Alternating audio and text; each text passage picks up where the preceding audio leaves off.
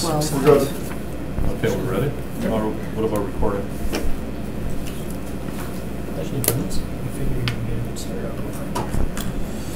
All right, welcome to Improvement and Services Committee for August 24th, 2022. The roll call, Alder Stoyer, I'm here. Alder Weary. Present. Alder Eck. Present. Alder Campbell. Here. All accounted for. I'd entertain a motion for the approval of the agenda. Motion to approve. Second. Motion by Eck, seconded by Campbell.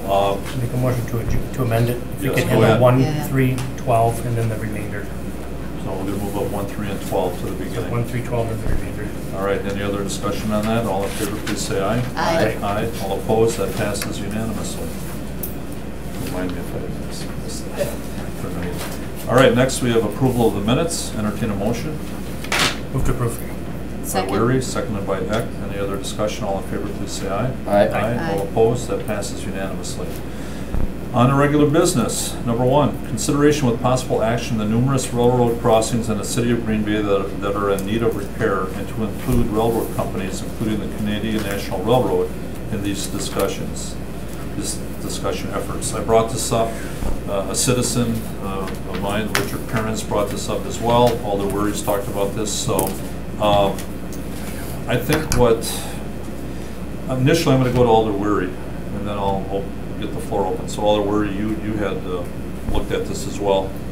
Yeah, I think we've all kind of, Director Grenier kind of exchanged emails and thoughts over the years about how frustrating it can be to get the railroad to fix their crossings. And so I'm glad to keep this on an agenda that we can keep talking about and get timelines and see the grading of the different ones and just hear more about it and hear from the public. Director, could you add anything to that? I realize it's... Sure. Well, for those new to the committee, you may not be familiar with what the requirements for at-grade rail crossings are, but the repair of at-grade rail crossings is addressed under state statute 86.12 and 86.13. The railroad is obligated to keep a crossing in good and safe condition for public travel. The governing body of a municipality may, by resolution, require a railroad company to repair a crossing to such condition. If a railroad company fails to complete those repairs within 30 days after receiving the resolution, the governing body may file a complaint with the Office of Commissioner of Railroads. The Office of Commissioner of Railroads then shall investigate and determine the matter in controversy as provided for under Chapter 195 Wisconsin statutes. Green Bay has a long-standing policy, decades long. I've got files up in DPW that go back into the 50s addressing rail crossings. And that policy that we have, a rail crossing, the minimum that's required is referred to as a DAP, timber header with asphalt as the crossing material between the headers. They are required to keep that type of a crossing. At high volume streets on truck routes, things of that nature, the city requires an upgraded crossing. So it's a rubber panel, a concrete panel, a full timber panel, or a composite type material. Obviously those cost a lot more than a standard crossing does. So it has been the city's policy that the city will purchase those upgraded crossing materials, and the Canadian National, or whoever the rail company is, will install them at their cost. That's the cost share arrangement we've done.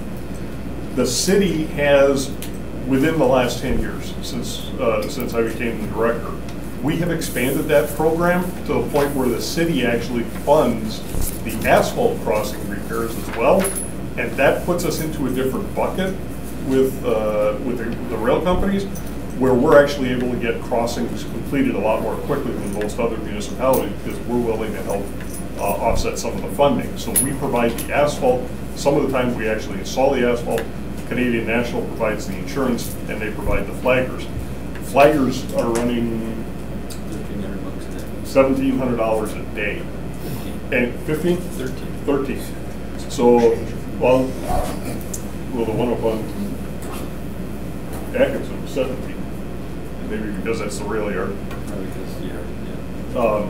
And that's a requirement. It's a federal requirement that we have to have a flagger from the rail company, and we have to pay them whatever that charge is. We have no no choice in Is that that. for like a day or more?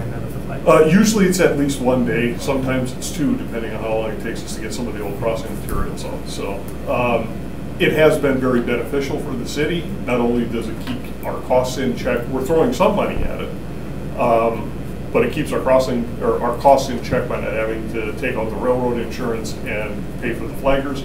But again, we're also getting a lot more of our crossings done than other municipalities. As a matter of fact, the Public Works liaison from Canadian National used to be stationed in Stevens Point. She's now in Duluth. She actually goes around and talks to other government agencies. She's got a 5-state territory, and they use the city of Green Bay as a case study in how to get things done. Good job. Okay. Well, and with that being said, okay, we still have crossings here that are in need of repair. So we do work on a yearly basis. So Jim is in contact with CN right now. By September, we're trying to identify the worst crossings in the city and get the regular repairs done.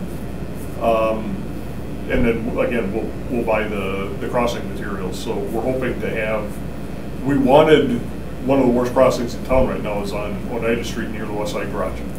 And we wanted that one done this year. CN just simply doesn't have the funding and the availability. They've got crews that have got to go across 5 states to do the crossings. So we weren't able to get that one in. We're talking to them about potentially putting an asphalt patch over there, pull the timbers out, just put an old-fashioned asphalt crossing in to buy us a year or two until we can get that one programmed. Those types of negotiations or workarounds, they're willing to do with us because we're willing to invest some money. If the community simply comes in and says, no, your crossing's in bad shape, and they start going through the OCR process, then you wait and find out what the OCR has to say. And unfortunately, there's no appeal process with Office of Commissioner of Railroads. They are the final arbiter. Alderman. So I'm just trying to understand exactly what type of motion we'd make on this. Well, you know, I guess what I wanted Director Grenier to kind of speak to where we're at, the situation that we do have. And I've learned information now, him talking that he's worked with the railroad and that we're willing, the city, to put some money up front to work with them. So it sounds like we are moving forward, although I still get from citizens like, oh, wow, this railroad crossing is terrible. It's unbelievable, you know, blah, blah, blah, which is probably true, but it's better than I thought it was, but we still need work to be done. So I think the big thing I would like out of this would be to have staff eventually get back to us, you know, talk to us about the timeline, maybe have a map or something out there describing the various crossings we do have in the state that they're in. You know, I don't know if you grade them. You know, you could say that's a B-, that's a D+, whatever. We actually derived just an internal because there is no standardization, but we developed an internal, I don't know if it's 1 through 5 or 1 through 10. 1 through 10, just like the PACER rating. Okay. And when we're out every other year doing our PACER ratings on the streets, we do the ratings on the rail crossings as well for prioritization. So the PACERs are done so they'll be done next year, correct? Correct. Every other year in odd number of years. So, I mean, so that would be done along with the roads. Correct. Okay. Actually, railroads were doing even. Well, that's big. That's good to know. Railroad on even years. Oh, Jim said we do the rail on an even number of years. So we'll be doing railroad ratings this year. Is that something that could be brought back to the committee in a timely fashion? Or how long might that take? It depends on when we're actually doing them. I don't know if they're going on right now or if they're still slated for the fall. But Well, definitely by the end of the year, we would have our rail crossing ratings done and we'd be able to tell you what crossings are out there, what the ratings are. Just what we can expect. Sure. Okay. Does that help a little bit? Yeah, is there somebody that wanted to speak to? Well, there will be, yes. Okay, I just wondered, I want to make sure we open the floor. Alder Campbell and Just to add detail to Alder Stroyer's comments. Like you said, a map. I know he likes maps, but even if it's just an individual list of each district, just maybe mailed to me. I don't need to know about his or his or his, but just in my district, I know there's a couple too that, like, the boards are popping up now. I know they shoved a bunch of quick patching it, but now it's all over their cars, you know? Argument goes on. I know we talked about that one there, and you said, it's way down the list. Well, Yeah. is it gonna get done as I'm older, or is it, what's the process? Now, there's a phone number that's on the sign that you're supposed to report something to there. I was literally gonna call I don't know if that'd do anything, but there's a number.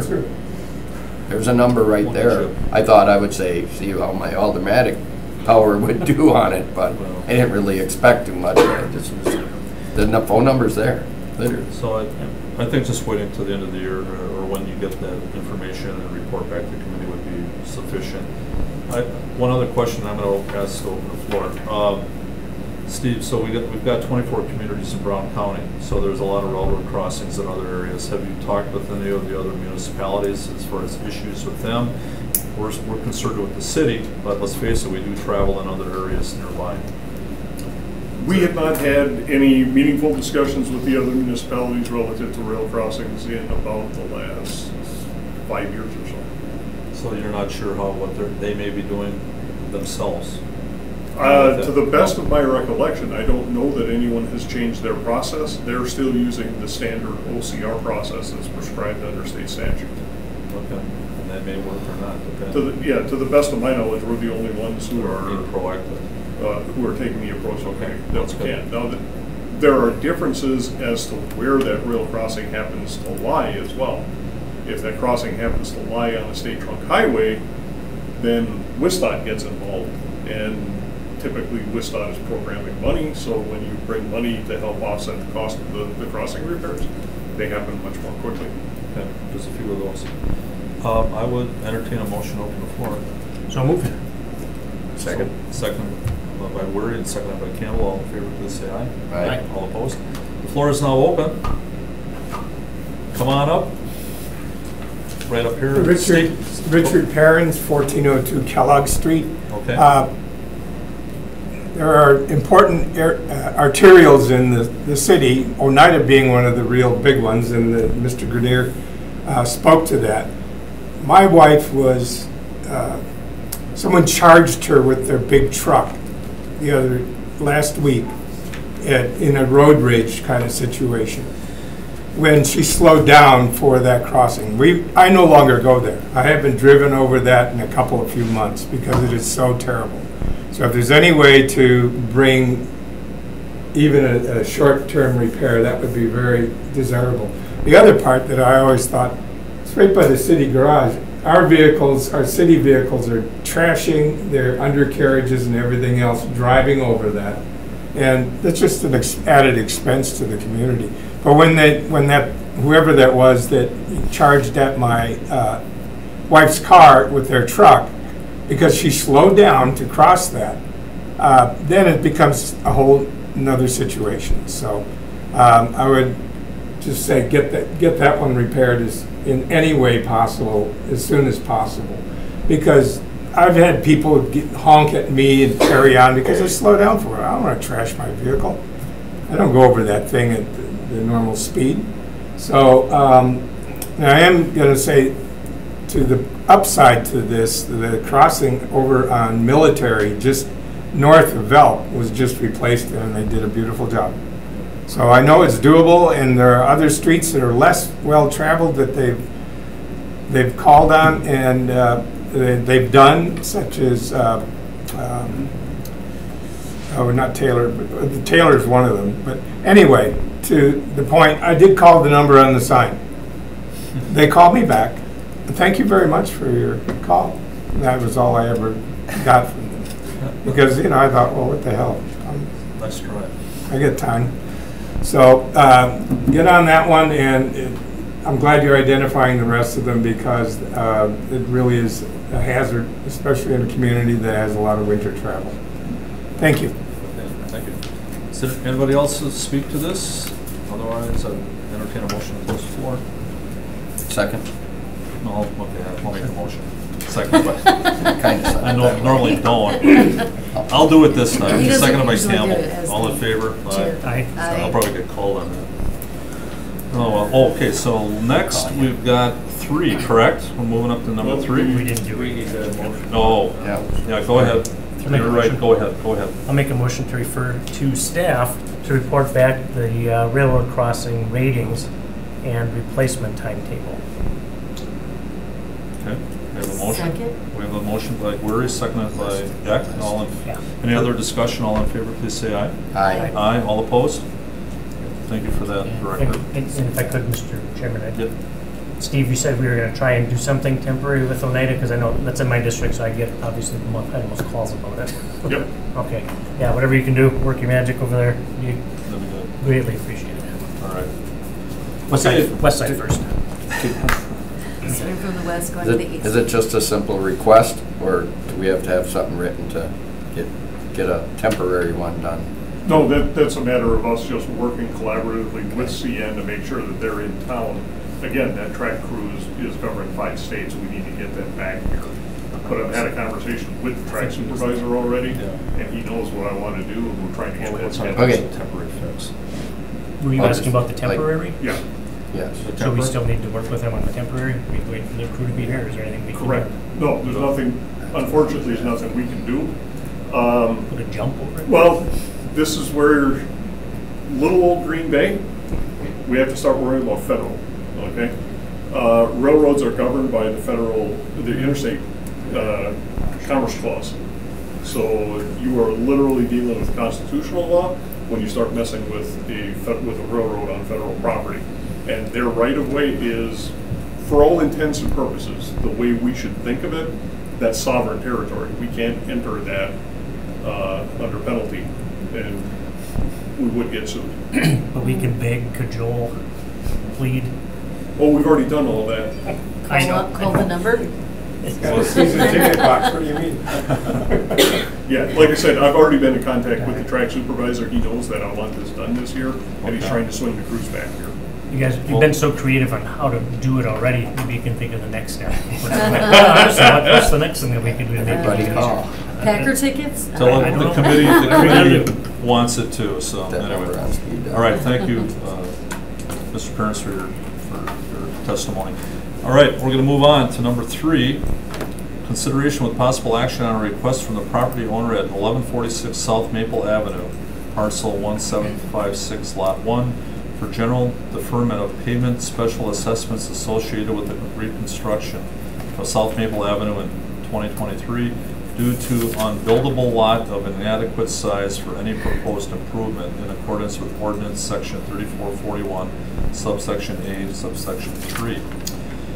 So I know we have somebody here to speak to that, but Director, do you want to start this? Well, and this may actually, depending on how the conversation goes, this may preempt the petitioner's request to speak. But what I handed out to you prior to the meeting, the small map with kind of the triangularly shaped parcel. The triangularly shaped parcel is parcel 1-756. Previously, that had been 2 parcels, so what is shown in there in red as lot 1 and lot 2, those had been separate parcels. Had they remained separate parcels and not joined through a CSM, lot 1 would have been exempt from pavement assessment because it is too small to build on. It becomes an unbuildable lot. By combining the 2 parcels, the combined parcel is buildable because lot 2 obviously has a building on it. However, the frontage in front of lot 1 still remains unbuildable. It only benefits lot 2. So pursuant to section 34.41 of Green Bay Municipal Code, general deferments of special assessments, sub A, undeveloped lands, sub 3, deferments may be granted for street improvement assessments if the property subject to the levy is determined by the council to be unbuildable due to inadequate size or area for development or an elevation preventing reasonable access to the proposed improvement. Staff concurs that the area that's described as lot 1 does remain unbuildable, and we concur that as such this should be considered by common council for a general deferment. What that would mean is when South Maple Avenue is constructed in 2023, parcel 1-746 would show an assessment front footage of 69.72 feet and a deferral on 134.43 feet. So, I when was this? believe that this is not a residential parcel, so there is a partial assessment for other than residential that would not be covered by the vehicle registration fees, which is why this is of concern to the property owner. So when did this become a CSM? I mean, That I don't know. You don't know? Okay. Okay, I know, unless the community has something else, we do have somebody here to speak to that, correct? Mm-hmm. So I would have a motion made to open the floor. I'd make a motion to open the floor. By Second. Seconded by Campbell. All in favor, please say aye. Aye. All opposed? All right, thank you for coming in. State your name and address for the record, and then we'll get to it. Okay, my name is Steve Tho, and I own the property at 1146 South Maple. When I bought the property... Is that your address, or what's your address? Well, no, my address is 330 Miramar Drive. Okay, Okay. go ahead. When I bought the property, there was 2 separate parcels, and they combined them when they rezoned it, and... When was that? Yeah, that's fine, go ahead. Some time ago. And again, that property is just unbuildable. It's a little corner piece that goes all the way to the end of the road. And originally it was just a separate lot. And so I feel like I shouldn't have to pay the commercial rate for the street improvement because you can't do anything with it. Are you paying, so you're paying taxes on both of those? Right, and they combined them basically just so I wouldn't get a separate tax bill. You know, I had talked to somebody and he said, why don't we just combine them while we're doing this? So you're okay with that in a sense? Yeah. Yeah, okay. Yeah. And you're, sorry, Go Mr. ahead, Chairman, go ahead. and you heard the explanation how it will be exempted now? And Yeah, That's what you yeah, wanted? that's what I want. That's what you want? Yeah. You were smiling back there. Yeah. I did see it. Change your mind, go the other way. No. That, Does anybody have any comments or questions? I mean, we'd have to close the floor first. Is there anything else that you wanted to add No. to that? okay. Okay, great. Well, thanks for coming in. Okay. Motion Close the floor. Close the floor. by Weary. Second. Seconded by Eck. All in favor, please say aye. Aye. All opposed? Committee, I don't know, it sounds like it's been Yeah, taken just- care of. I just wanted to clarify. Yes. Do we need to vote to do that, or this is what is going to happen? Nope, no, this Okay. has to be an action by the committee, your which recommendation? is approved by the council. Okay. So, I make a motion to approve the deferment of the pavement special assessment okay, as listed on. all right. Motion Second. approved. Is that good enough? Yep. Okay. We have a Second. motion by Eck, seconded by Campbell. Any other discussion? All in favor, please say aye. Aye. Aye, all opposed. And that will go to city council on Tuesday for final approval, but, you know, if you care to, but generally speaking, it goes pretty well, normally.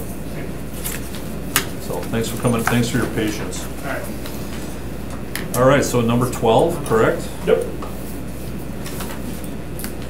Number 12, consideration with possible action on the request to consider alternatives to overnight on-street parking ban ordinance to allow overnight on-street parking held at the June 22nd, 2022 Improvement and Services Committee meeting. Alder Weary, you start and then we'll get staff Thanks. involved. I know we've discussed this and talked this one to death, but I know there's people here to talk, so if it's all right, I'm just going to open the floor, make a motion to open the floor. Okay. Second. By Weary, seconded by Deck. All in favor, please say aye. Aye. Aye, all opposed. Okay, the floor is now open. So if anybody would like to speak to this, come on forward. Okay, get them off. Yeah. It's different advice for a while. Wait till she gets up here, then I'll close the floor. Huh? You know, I said, wait till you get up here, then I'll motion to close the floor. Yeah, it's about the time to get there. he's a funny guy. Well, maybe not. Hi, my name's Annette Chavez, 1070 Shadow Lane. We were here last month. The only thing I have to add from last month, because I'm sure you have all that, Mrs. Eck, is that how you say your name? You know how you were saying because you want, and I know you talk about having the parking because your family is getting older. See, when we bought our land, and then nothing against anybody, when we had bought our area, we all loved our area. We lived right by this Packer Stadium, you know, we're a block away. We never saw the changes. When we were out there was restaurants there, clothing stores. The last 10 years, it changed to all these bars that are there, and all these houses. People are leaving their properties. We don't even know who our neighbors are some other time because everybody's selling their houses now for these Airbnbs. So they're driving away all the good homeowners that we had, that we knew. We never saw that coming. You didn't have a crystal ball. We never thought it would ever change. 10 years ago, you couldn't even, some houses people didn't even want to buy. They said they were empty for a long time. So I know you used to have older kids. When you bought your house, you knew your kids were going to grow up, right? Of course. And yes. you don't want to move now, I gather, right? Because you like your area, you like your neighbors. It's like we do. We like our neighborhood. We love our neighbors. But you knew your kids were going to grow up. They weren't going to stay little, and you knew they were going to get driver's license. So, like, if I had said to you, why didn't you just move, or why didn't you move before your kids got to that thing, not to be sarcastic, this, please don't, but this is an example. And we don't want to move either. We love our neighborhood, We never saw the changes, but we just need something with this crazy parking. If you want, I can show you a picture of how crazy it gets on some of these parking days. This is just one example. I have hundreds of pictures in here. People on the grass, over the sidewalks. This is one picture, if you want to see. Am I allowed to come up? Yeah, go ahead. This is one picture of how our street gets on the weekend. We know none of these neighbors. None. These are all these party houses that crazy, and they block everything that we have. They park in the middle of our area. We can't even have a get-together. Do they stay overnight sometimes? Yes. Oh, yeah. Okay. Oh, yeah. So there you go. I mean, you guys need to see it? No, familiar with that. Yeah. That is only Steve's car one. was in there. I mean, that is only one incident, and it's almost like every weekend. We can't even enjoy to go outside. I have people videotape of cussing and swearing all day long and all night long because they drink all day and they party all night, So we don't know what to do about the situation either. Like I said, we like our neighborhood. We don't want to move. I want to retire pretty soon and enjoy my time. So are you looking for just no parking, period, or? I would, like I said, last time I'd like to have longer parking from 2 to 6. I wish it was even longer. And I know even last year I had called the police department, the utility department didn't have to come through, and one officer said she wouldn't give any tickets out for the parking from 3 to 5 because they weren't making any noise and it wasn't a nuisance. Even though it's the law, she wasn't going to give any tickets. Then the parking utility had to come through and they talked, and then he did come down and give the tickets. They come a little bit later in our neighborhood. That's your business. But they park on the grass, and I don't know what is the rule for parking. How much can they be parked on the grass before they get a ticket? Is it a wheel, half a car? For a ball game? No, even at any Anything, weekend. any event? How much are they I allowed? could give you a rule of thumb. By ordinance, if you purely go black and white, you cannot touch the grass with a wheel. But our parking people, for the front yard setback, if you're off an improved paved driveway, let's say with 2 wheels, and it's not rutted up, we'll issue a warning. Because it could be, okay, they just happen to get off the grass, or it's just like a one-night thing. But if we can tell, and you can tell if it's a routine, the grass starts getting mashed down, it's this long compared to the grass next to it that long, that they're driving on, or it's rutted and muddy, 2 wheels or not, But I have a list for you. or they get a citation I have a list for you for just the front every yard parking. setback. So it is, okay. Okay, and I know they can't get every house. I mean, I do appreciate they have been coming a lot more now, even during the week, because the other day there was Wednesday and the cars were parked outside. So I just asked that they could come Thursday. I'm gonna pass the email person. I sent the email saying this car was parked. These cars were parked already on the Wednesday night, overnight already, And one had a trailer and a trailer and a car, trailer and a truck, actually, and they take up the whole spot. And it's not in front of the place that they're renting. That's just it. It's not where they're renting. It's in front of everybody else's place. The right people are hearing you. Yeah, I mean. They're very responsive. So, thank you. Yeah, is there anything else? Otherwise, anybody else to speak to this? Anybody else?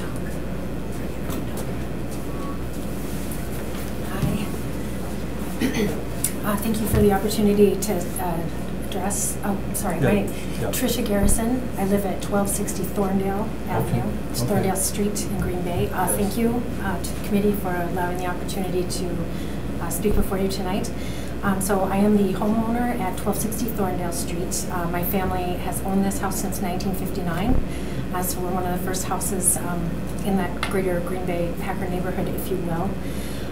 So again, thank you for the opportunity to speak tonight. As you know, the neighborhood has evolved a lot over the years, which is great for economic development for the community and such. I would tell you that, there's many Airbnbs that are popping up, but there's also families. I've got a daughter who's in high school. There's other families on the street as well. There's a school at the end of the street.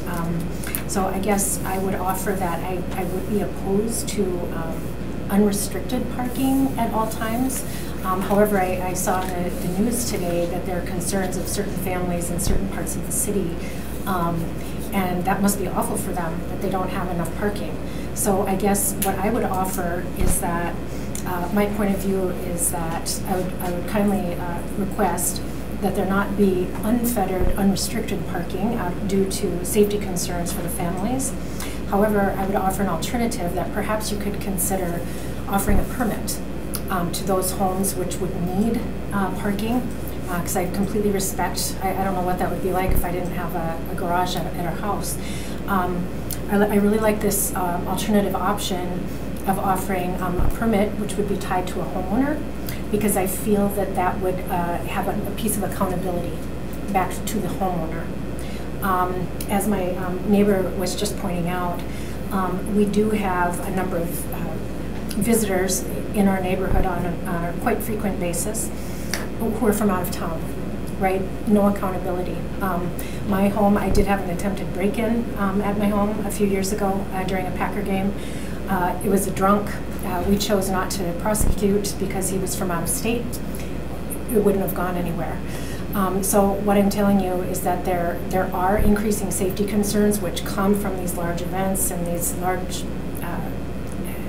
attractions which bring people from out of town. So I really feel very strongly that there needs to be accountability tied to the homeowner. So I would just kindly offer that as maybe an alternative to consider, allowing, if you guys feel this is a really important issue that you need there to be parking, I totally respect that. Just offering that alternative that maybe you do permits so there would be accountability, and that would be out of respect for the safety of the families that do live here. Alder. It sounds like, as I said last time, that there's like a whole bunch of issues going on with both of your situations, and I'm not sure how a permit would help if these are people from out of town that are parking on the street and they don't care, they're just parking, and anybody can park all day long, and it's not a problem. You showed a picture; it looked like it was during the day.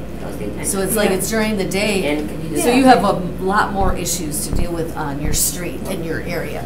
But I'm not. I don't see how the permit would help that. That's all I'm. For the overnight, I should have clarified. I'm so sorry. For the overnight, yeah, the daytime we are making peace with it, and it is what it is. Well, but the overnight would bring significant more security concerns with our families. But a lot of them are out of town, is what I'm saying. Well, and if you allowed overnight, I guess my point I'm trying to make is about overnight parking. So, because right now daytime parking is allowed, and that's fine. I get that. But if you are to move to allow overnight parking, I would request that alternative be considered to have permits so that there's an accountability piece that ties back to the homeowner. Okay, I think we're going to be looking at a few things, but Alder Wery, is there something else on this right offhand? We brought this has come up several times over the last number of years for different reasons, but I think we understand the acute issue around the stadium area. We do understand that, and it's kind of evolved differently, so that's just part of the equation. And the thing is, I've talked to Director Grenier about this too, and it'd be kind of an all or nothing type of thing if we did this. It would be the whole city, not just areas. Sometimes you could look at Central City, for example. Smaller lots, single stall garage, 3 cars, very difficult. But if you did it for that area, you'd have to do it for the whole area, and to monitor that would be very, very difficult. So that's one of the issues that we're coming up with. But we'll discuss it. So, any other questions for Tricia? Thank you. Thank you for coming. Is there anybody else to speak to this?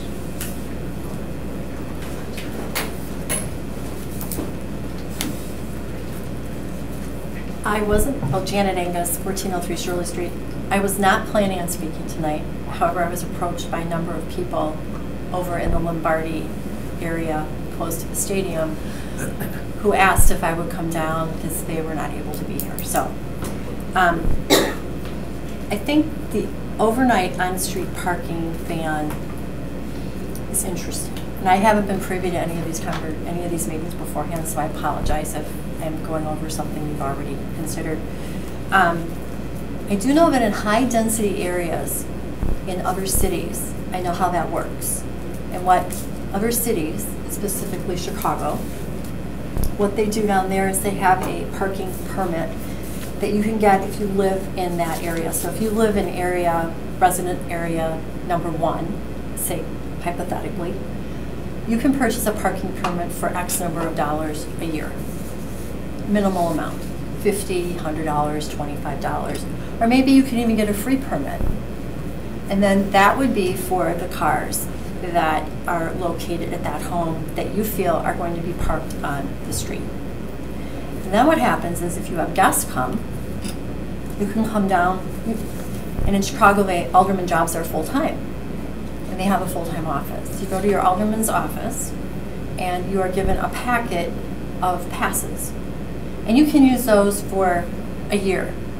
So if you have people that come to your house, and you live in district number 1, if you're in a very popular district, those packets are worth, they're golden. People really like you if you're in a popular district. But you can get a pass, put it on your car, and then that car has the ability to park on that street for 24 hours. So if you park at 3 p.m., you have the ability to park on that street till the next day at 3 p.m.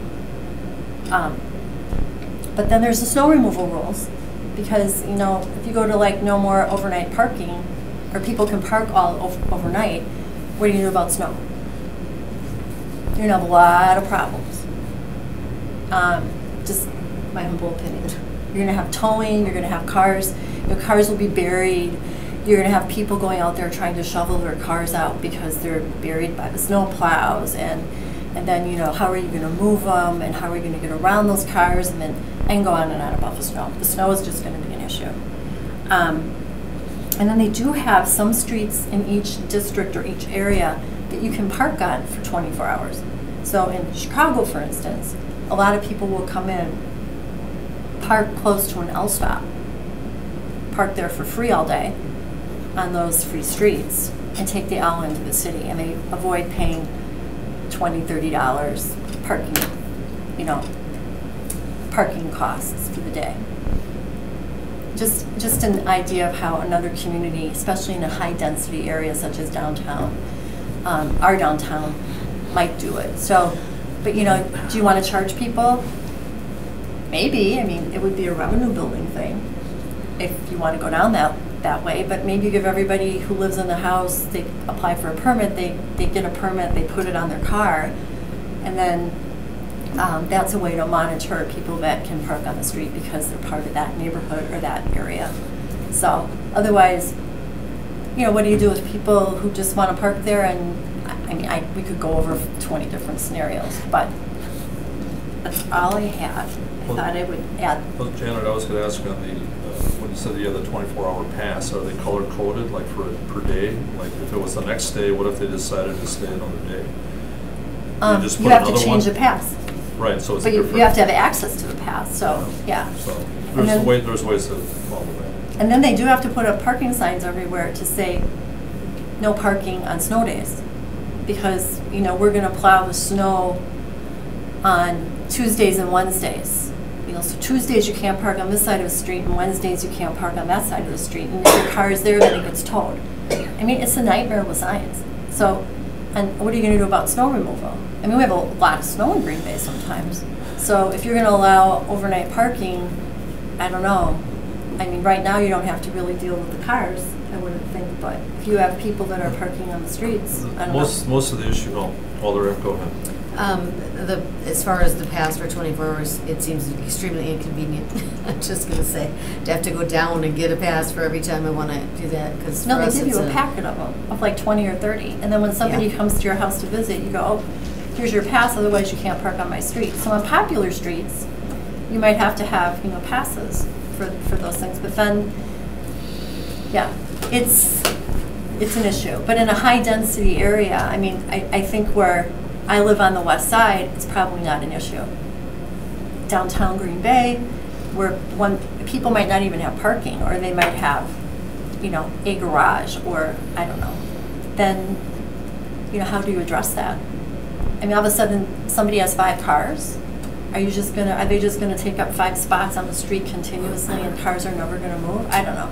It just seems like it's gonna be complicated. A lot of it was some of the smaller homes in the central city with a single stall garage, 3 cars, that type of thing. That's usually where it's come up with these issues, so. Well, as far as the snow, that's something And we the were going to snow, talk about. that's a whole different animal. But the permitting, at least, you know, over in the Lambeau district area, I could see where people would bring a car over, park it a day ahead of time, take up all the parking on the streets over there, and you might not be able to get in and out of your houses for those particular days, because it's kind of what people do. You know. Well, maybe this is not a question for you, but Director Is there Grenier, anything else so I for- guess I'm going to wait and ask him. Yeah. Is there anything I else just for brought up the this? passes and the permits, because I thought it was an interesting, Okay. you know, interesting thing to kind of look at, to maybe at least keep neighbors and neighborhoods safer with, you know, the passes, and still giving people the opportunity to have those passes, but because you have to call in right now. So if you want to park more than, you know, you have to call. You have to call the number, and you get the ability to, like, park your car there overnight, so, or something. But and instead of calling, you can put the little tag in your thing, and then the meter lady can come along and give everybody tickets if they don't have the parking pass in them. Could be a revenue generating item, but anyway, for whatever it's worth. Thank you. Thank you, Jane. Thank you. All right, anybody else to speak to this? I just have one more thing to say. One more, okay, one more for the second time.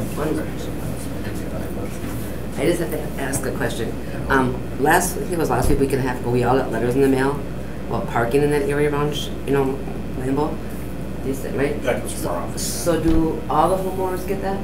Yeah, it goes out to about 1,200 houses in the immediate impact area. The greater stadium district. So Yeah. then those Airbnbs, they should be passing that on to their renters, right? Should be.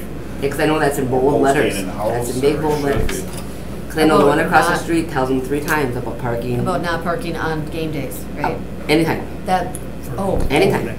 Anytime. Anytime. Parking in the street, parking over the sidewalks, parking on the grass. She And of tells course, them, on game days too. she tells them 3 times. You know, it's not just Because on that game. was going to be my question Yeah. about, I thought that there was a policy you can't park on the, oh, you know what, that's Ashwaubenon. They put out street signs, you can't park near on game day. Yeah. So I'm thinking that they have all these things, and because a person last week got upset because he got a ticket for parking. 3 of them got upset for parking on the street at 1081. So then they pulled their cars on the grass. And I know you told us this from, so the game was on Friday night, so it's 12 p.m. Thursday night till 12 p.m. Friday night. Correct. Right? The day of the game. Right. So they were still there all night Friday night, and then Saturday I sent the thing about being, they parked there all day, all night Friday night and all night Saturday night. They were on the grass. So You know, I mean, what happens in a case like Yeah. that? I mean, you sent the letter out. It's an You know, enforcement. if they get a license number, you can go out. In a case like that, if it's a Friday night game or if they're playing the Sunday night game during the regular season, strict interpretation would be midnight on the day of the game. But Well, our staff is trying to be reasonable as well. If it's somebody staying that night, get your car off the lawn by 8 o'clock or 10 o'clock the morning after the game. If they're there throughout the entirety of the next day. and they were. This last That's week, and they where were. Then we're gonna We would definitely expect it to. enforce. You would call then maybe if the city's not around, or if you're working or whatever. Could be I sent hard. emails over. I'm a pain in the butt. Okay. Well, okay, well, do we have any other questions? Otherwise, that's it? Yes. Okay. All right, I would entertain a motion Thank to you. close the floor. Second. No, motion Oh, to make. did he? Motion, you make the motion. Oh, sorry. You didn't want to speak? Oh, No, you- Oh, I'll make okay. a motion to Yep. close the floor. So we're close the floor, seconded by Eck. All in favor, please say aye. Aye. All, okay, that passes. All right, we're back to open session. We're not open session. Closed. Close, we're open. Regular. In a way, we're open, right? 'Cause we're Regular talking. session. All right, go ahead. Okay, so we've, again, provided you tonight a copy of the the 4-page report that Operations Director of Parking and Bureau put together. You know, what it really boils down to is on page 4, we identify what the probable consequences are of eliminating the on-street parking ordinance. It would increase on-street parking volume around the clock. Businesses and apartment complexes may not provide adequate off-street parking per the zoning ordinance because their guests and residents could then park on the street 24/7. Resident complaints regarding elimination of order for the city's on-street parking program. The need to modify snow removal citation and towing processes. That's no, you know, you heard from some of the residents tonight, snow removal would be a problem. More often than not, in the 10 years that I've been the director, snow removal operations have started between 11 p.m. and 3 a.m. One of our more frequent starts for a plow operation is 1 o'clock in the morning, sometime between midnight and 1, we'll start a plow operation, figuring right around 2.5 to 3 hours for the snow fleet to complete their primary assignments. By about 3 a.m., 3:30, we are redeploying those assets and we're entering residential districts, and that's where this would be the most problematic. Folks have mentioned towing. The only time that we are legally authorized to tow is when a formal declaration of snow emergency has been made. That is a declaration that comes from our office.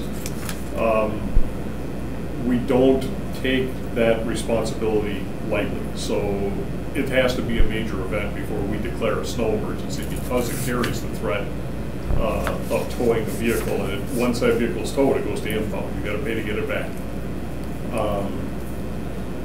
What you will wind up with is vehicles plowed in. What you will wind up with is vehicles damaged as the plows are trying to go around it, either from the snow coming off or accidental strike, because when we've got a grader out there with a wing, between the moldboard and the wing, we're hanging almost 14 feet iron off the side of that piece of equipment. It's kind of hard to see that outboard edge. And we are trying during every plow event to get everything back to the curb as close as we can, because as that snow sloughs back off of the pile, we start plugging up the gutter and the road starts getting narrow as accumulation gets in there. Once we're done plowing, we have to come back and do cleanup on subsequent days if there are vehicles parked on the street we've had to plow around. And if we get a wet heavy snowfall or a snowfall that's either preceded by or followed end of the event, we get freezing rain, and then the temperature drops. That stuff's going to adhere to the street, and if we've plowed around the vehicle, we're not getting it back up, and now we've got a mess to deal with that we're going to have to live with either until we get a thaw enough that we can scrape it, or until spring. So there's a lot of issues relative to snow. And we can't just call it snow emergency every time we get 2 inches. Increasing the sight distance obstructions at driveways and intersections, it makes it very unsafe for people backing out of driveways.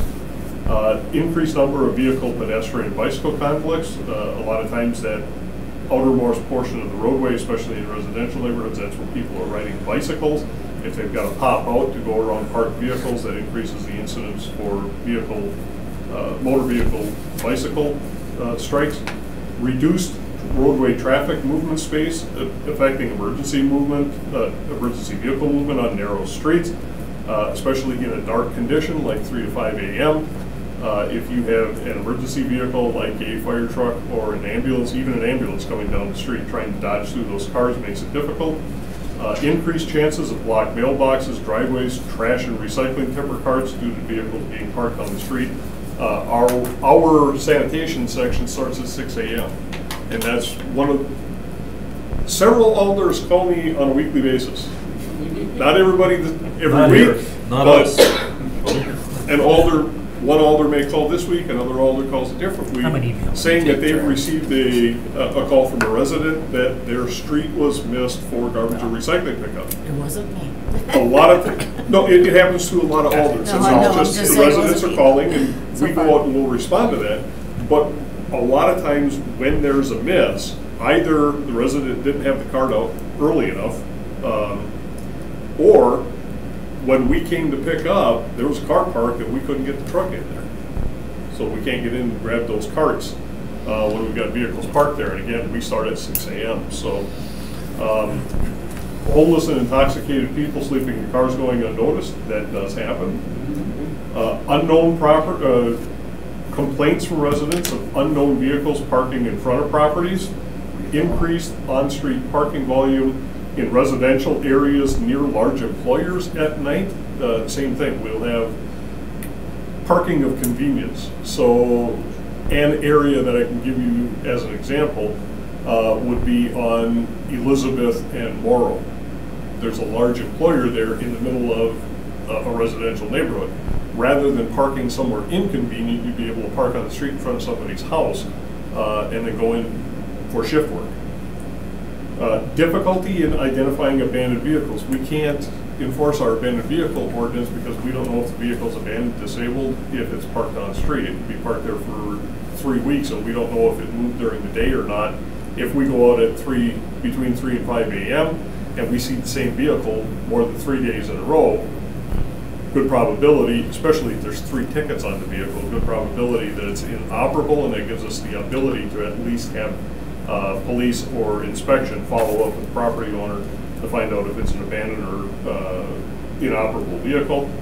Police department has identified their ability to identify suspicious vehicles during that 3 to 5. They're not supposed to be there, so if the vehicle's there, first thing they do is check to see if there's a permission granted. If not, it gives police the opportunity to investigate why that vehicle is there. There is a higher opportunity of theft from vehicles on the street. They're a lot easier to get to versus in a driveway. And then the 800-pound gorilla that's in the room that we don't like to talk about, but we need to acknowledge. Parking division is a special revenue fund, which means we are not taxpayer supported. We balance our books on the activities that we do. So there is no levy support that goes into the parking division at all. Parking citations for vehicles on street between the hours of 3 and 5 a.m. generates about $270,000 a year in citation revenue. We would have to find a way to offset that. In addition to what we've talked about, we talk about snow, and one of the things that gets lost in the conversation pretty easily is summertime activities. We do a significant amount of our residential street sweeping at night as well. We have a full suite of street sweepers who work exclusively at night. And the reason that they do that is because at night there's no vehicles on the street. We can get to the curb and gutter and we can pick that material up. That is to help us achieve compliance with our MS4 permit with the Wisconsin Department of Natural Resources. So all that fine material that we don't want getting into the storm sewer collects in the gutter and eventually tries to work its way down towards the inlets. That's where the street sweepers are operating at night, picking that material up so that we don't get those pollutants going into stormwater in the rivers, the bay, what have you. I might add Willie. Like Schwaben and other of our satellite communities around here don't have the same requirements because they're smaller communities, but we have those state and federal requirements for street sweeping, so that it is very important to have our streets accessible for our sweepers. Would there be a problem, let's say if you had parking on one side of the street and you came through with your street sweepers, I suppose you might think it's inefficient because you can only do one side of the road, you couldn't do the other side, you'd have to do that another time, you'd have to adjust your routes, blah, blah, things on that order too. Right. Alder Eck? I have a lot in You have a response to lot? what, well, you have a lot of, you listed You a have a lot. lot? Go ahead. I have a lot to 30 say. seconds. 30 seconds. I thought I had 5 minutes. No. You have more. Go yeah. ahead. I think our street sweeper goes through at midnight, so or around there anyway. Seems like it wakes me up, but so cars could be parked at times when the street sweeper's going out because the ban is only from 3 to 5. But as far as snow, I looked up a lot of different municipalities just to get an idea of what other municipalities are doing about that. Some say no parking between November 1st and either March 31st or April 1st, And, you know, I thought, well, that's a good idea, or doing the even odd, something like that. And then, of course, the snow emergency, or on days of snow, use your common sense, people. But, and as far as the tipper carts and things like that, again, you know, people, it's a common sense thing, they shouldn't be parking in front of their thing, or the neighbors in front of, you know, it's one of those things. But I just, there was a lot to unpack with what you said and trying to, you know, think of each thing in response to it. But I think that there's a way to do it. But as far as the revenue building, well then, and I believe you had asked Alder Weary about, wouldn't that then have less of a need for staff, and so therefore reducing those costs? I don't think we would have a lesser need for staff. Relative to the garbage carts, one of the things that we keep coming back to is in the inner city, the core of the city, where you've got this, okay, those smaller lots have 50 feet of frontage. Our garbage truck is we're still using a lot of Peterbilts, right? Right. So Peterbilt 320s. Peterbilt 320 has a turning radius of about 60 feet, which means it drives like a truck, okay? If you've got 50 feet of frontage and your car is 17 feet long and you have two of them out there, I need about 35 feet for the truck itself. I need the maneuvering room to get it in, I need the maneuvering room to get it back out, and I need at least 3 feet to grab the garbage cart, and I've got to grab the recycling cart. I've used up almost the 50 feet that I need just to get the garbage truck to swing in there. So it's not like you're taking a car and swinging in and then throwing the garbage by hand and swinging it back out. We're dealing with a garbage truck. Okay. You had mentioned other municipalities with their winter hours. I'm glad you brought that up, because what we're hearing, what we hear as justification for eliminating the on-street parking ban is there's a need. And our point always has been, if there's a need, does that need suddenly disappear on November 1st and reappear on April 1st? That's what if not, then that need exists year-round, right? So either the need is there or it's not. We currently have a process, and I think people have alluded to that. There is a process where if you call in, you get up to 6 instances per year. Each instance could be as much as 2 weeks, as long as it's consecutive, where you can simply call in, report your license plate number, and you get a free pass. Okay, we're not handing you a pass; it's a virtual pass, but you get a pass and it's free. One of the individuals who spoke tonight talked about some accountability for the person who's parking on the street. Well, that's it. You have some skin in the game. You have to call in. There's some responsibility that that person requesting to park on the street has to exercise. In addition to that, anyone who has a true need for more than the 6 instances per year has the ability to petition the Improvement Service Committee, come in, demonstrate that need, and the committee can take action to provide an exemption. Now, we provide those exemptions for a 1-year basis, and every year you have to come in and re-demonstrate that need, because we've had folks say that it was for a caregiver and the individual needing the care was no longer resident in the home. Okay, well, we're not going to continue to allow that to happen if the need is gone again. Chris, I think we indicated that those blanket exemptions, there are approximately between 33 and 38,000 residential properties in the city of Green Bay, and I think right now we have 5 exemptions that we've granted for the. So I mean, it's out there, and there have been a number of folks who've come in and said, we have somebody providing in-home care for my mother, and they've been granted that exemption, and then we follow up, and either mom has moved to somewhere else or situation has changed where they no longer have the caregiver coming over, and then that permission has been rescinded. So we feel it's Parking Division's contention that the processes that we have in place, we're able to manage the requests that we're currently receiving, so we see no need to change the larger ordinance. So a quick addition to what Steve just mentioned. A couple years ago, I did a call your neighbors, see what they're doing type of survey. Green Bay metro area. And Green Bay and De Pere is year-round ban. De Pere's 2 a.m. to 6 a.m. We're 3 to 5. But Bellevue, Howard, Alloway, and Ashwaubenon all prohibit overnight on-street parking. Basically, yeah, 2 to 6, 2 to 6, yeah, it's all those 4 communities are 2 to 6 during winter months. In addition to that, it was interesting to find out that Alloway says we grant no exceptions, so I don't care if you have your family coming in for a funeral, so to speak. You cannot park on the street at night. And the other 3 communities said few to rare will be granted an exception. You got to be bleeding out.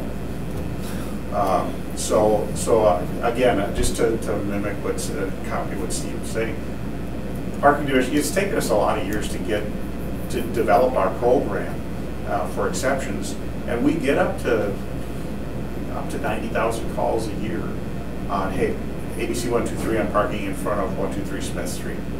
It's my house, and we grant it, but we accommodate that.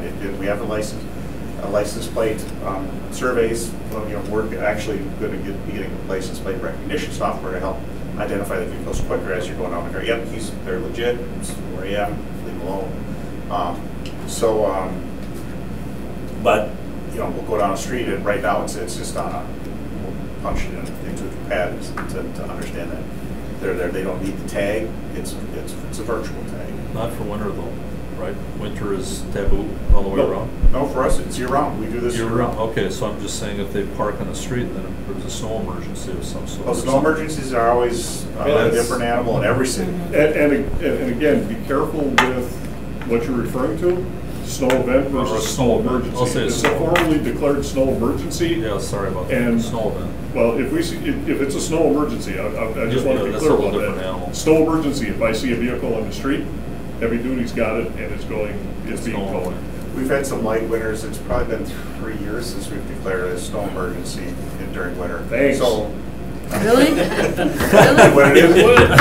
Yeah, I just jinxed it by talking about it. I'm sorry. That wasn't wood, was it? Oh yeah, it was. Yeah. Okay. But during a snow emergency, all bets are off because we're getting typically a dumper. It's an 8-inch, it's a 10-inch. We need the streets clear. We want to service the community and get the streets open. But yes, during just a regular snow event, it is problematic.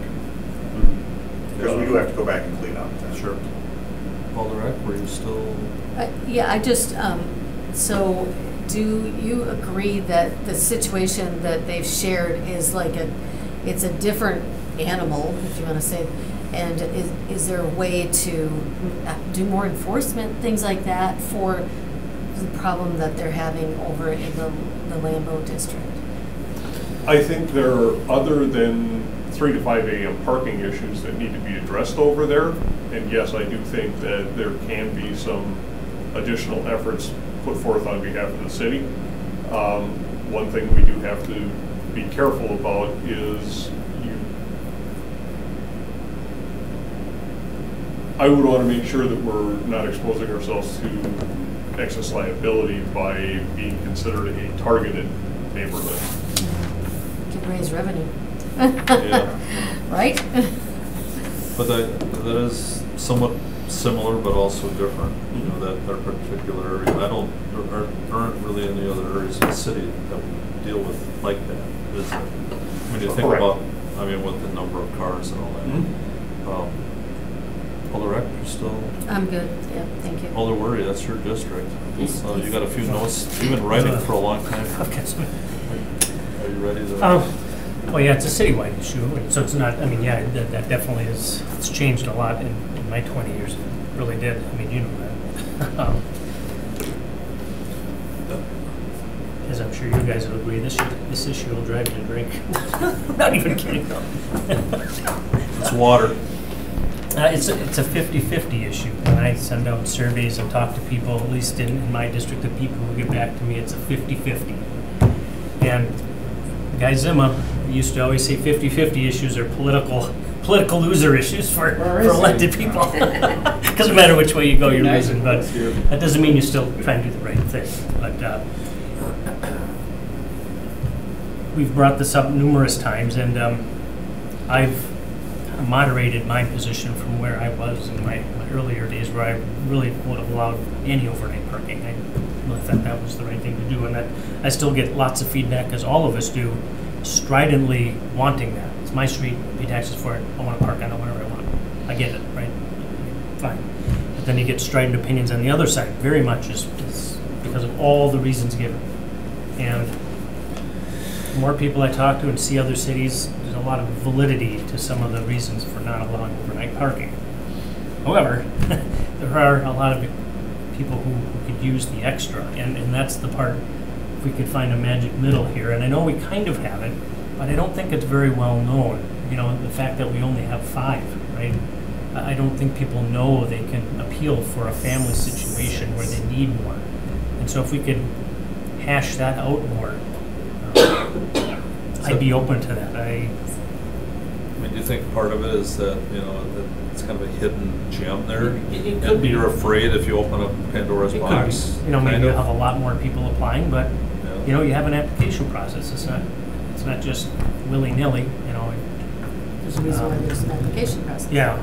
Administrative-wise? So maybe we can develop an official, a little more permit policy, an application process, something like that, for a homeowner, you know, maybe duplex. I don't know. We don't want to open it up to multiplex is too big because we're supposed to build it to accommodate people who live there, right? Otherwise, we're going to force it all on the street. Anything that's above 2 is required to provide off-street parking, correct? Right, yeah. 2, because that's not R1 anymore. Right. So over duplex and bigger? Duplex and under would be eligible. Okay, yep, that makes sense. And For the, For any type of on-street parking. okay. it's something I'm going to explore, and I just wrote a note down here, is maybe, I know we do give out the permits for the Airbnbs, right?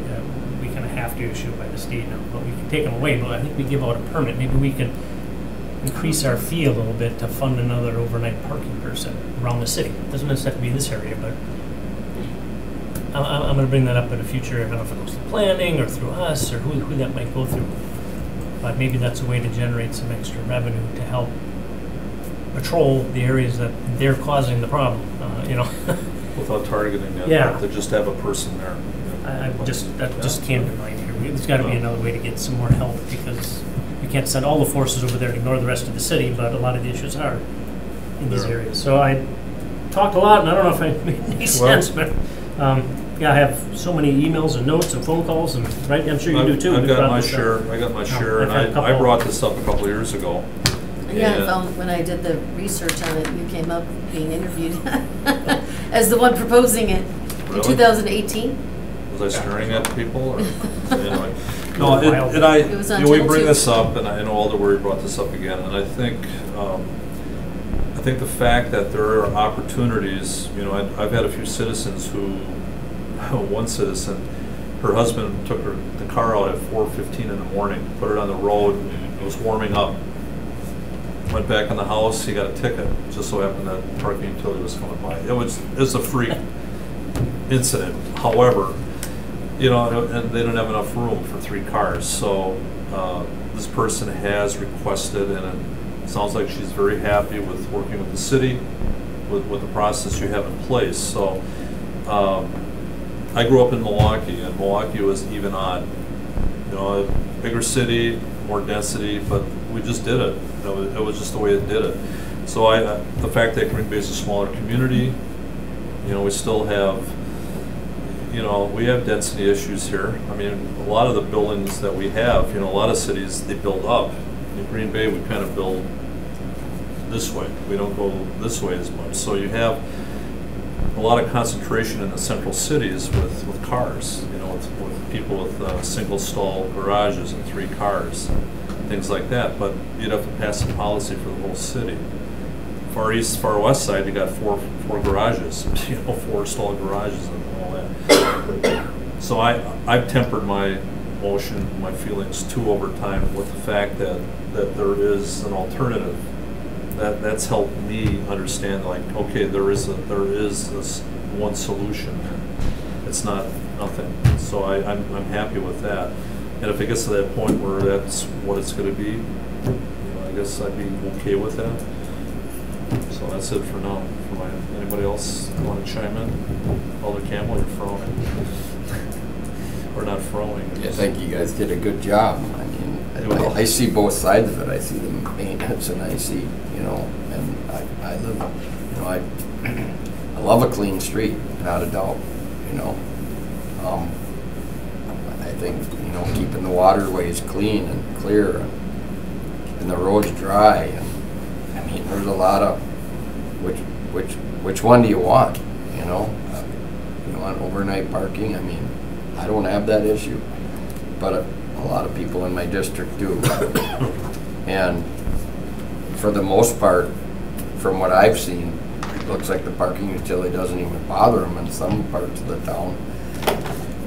Whether or not that's correct or not, I don't know, or they're always getting tickets, or they're always calling it in, but whether it be a seasonal type pass, I mean, it sounds like winter's the biggest issue, but again, like, you've opened my eyes up too, so I might have switched the other way to the fact, what do you want?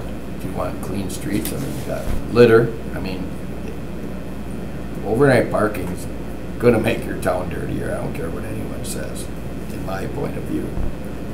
It's gonna make it not as safe. It's gonna make it, but like, and the stadium and the whole parking on the grass, and I mean, that's kind of if they didn't park on the grass, then they really have to park on the streets, so that's even a separate issue. So, and there's not one size fits all here. I think a seasonal type pass, like I said, we have a call-in process. Maybe we got to expand a little bit on that, Educating? Well, that, and look at everybody last year, or 2 years now. They stayed at home, so there wasn't even any commuting anymore. So that had to create a lot of overnight parking, or a lot of overday parking, to where that gives all the utilities enough to do it. I don't know. It's a tough one. Okay. Well, I think there's got to be points. some stuff. Yeah. With all the worry, you brought this forward, so I don't know how you want to. Do we have, and I'm sure we do, the policy for overnight parking? We have that as a written document? It is a written document, yes.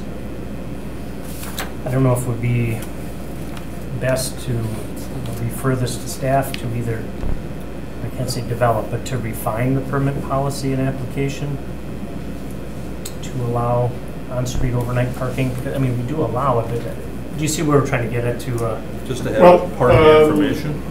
Let me suggest that because on-street overnight parking, the parking ban between 3 and 5 a.m. is actually an ordinance.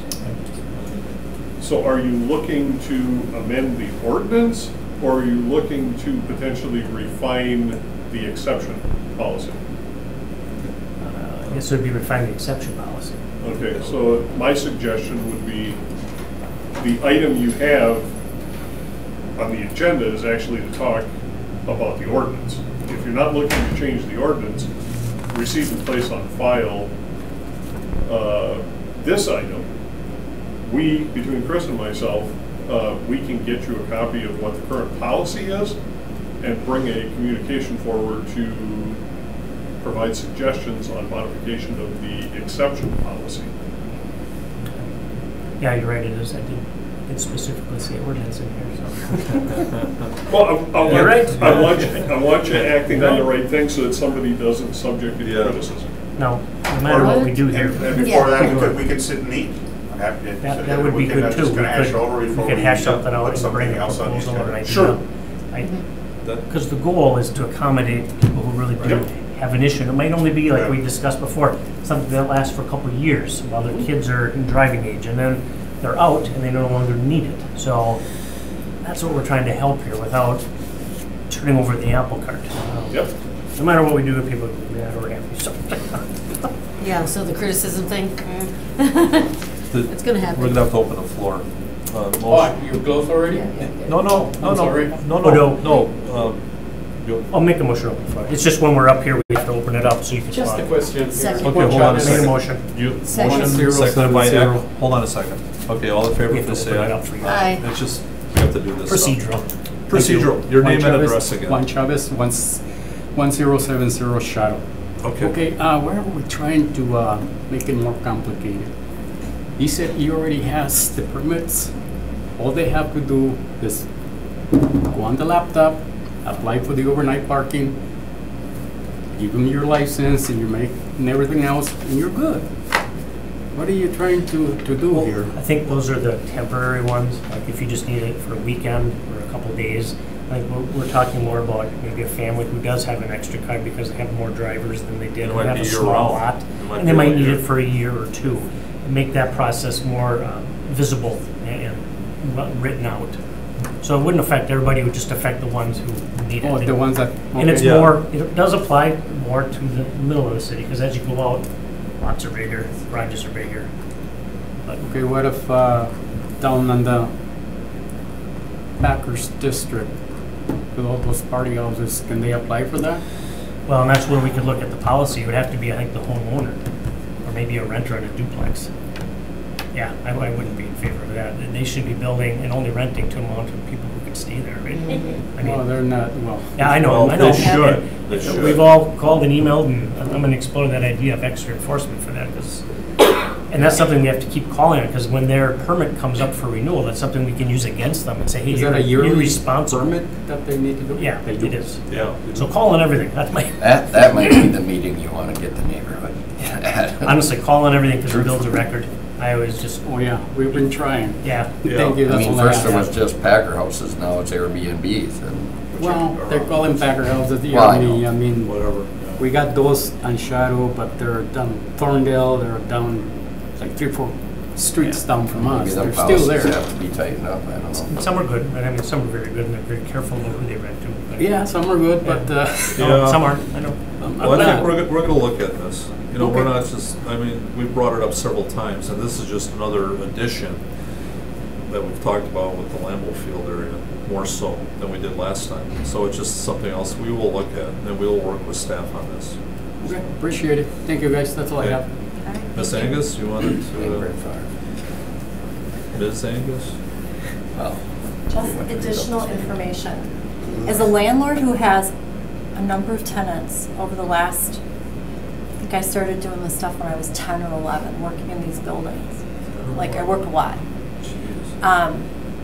Yeah, you have to paint, you have to take care of things, but what you will find out is that when you have a lease, you tend to write into the lease, no RVs parked in your parking lot, no boats parked in your parking lot. You limit parking to 2 automobiles, or you end up with 5 automobiles, and then you can't plow your parking lots.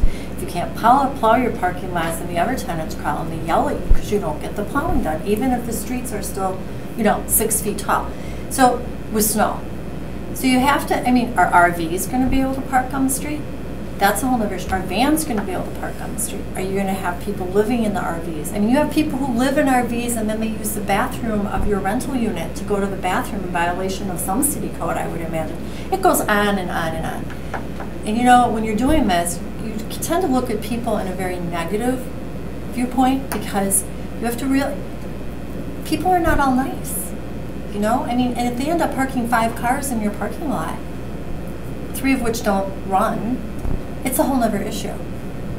So you're saying some So- landlords will be good with that and others, they won't care? or- Well, I'm just saying, if you're going to change the parking, the ban on the parking, you're going to have to look at people parking 3 cars that don't run on the street because they can park overnight. You're going to have to look at, are they going to park RVs? Are they going to park vans? Are they going to live in the van?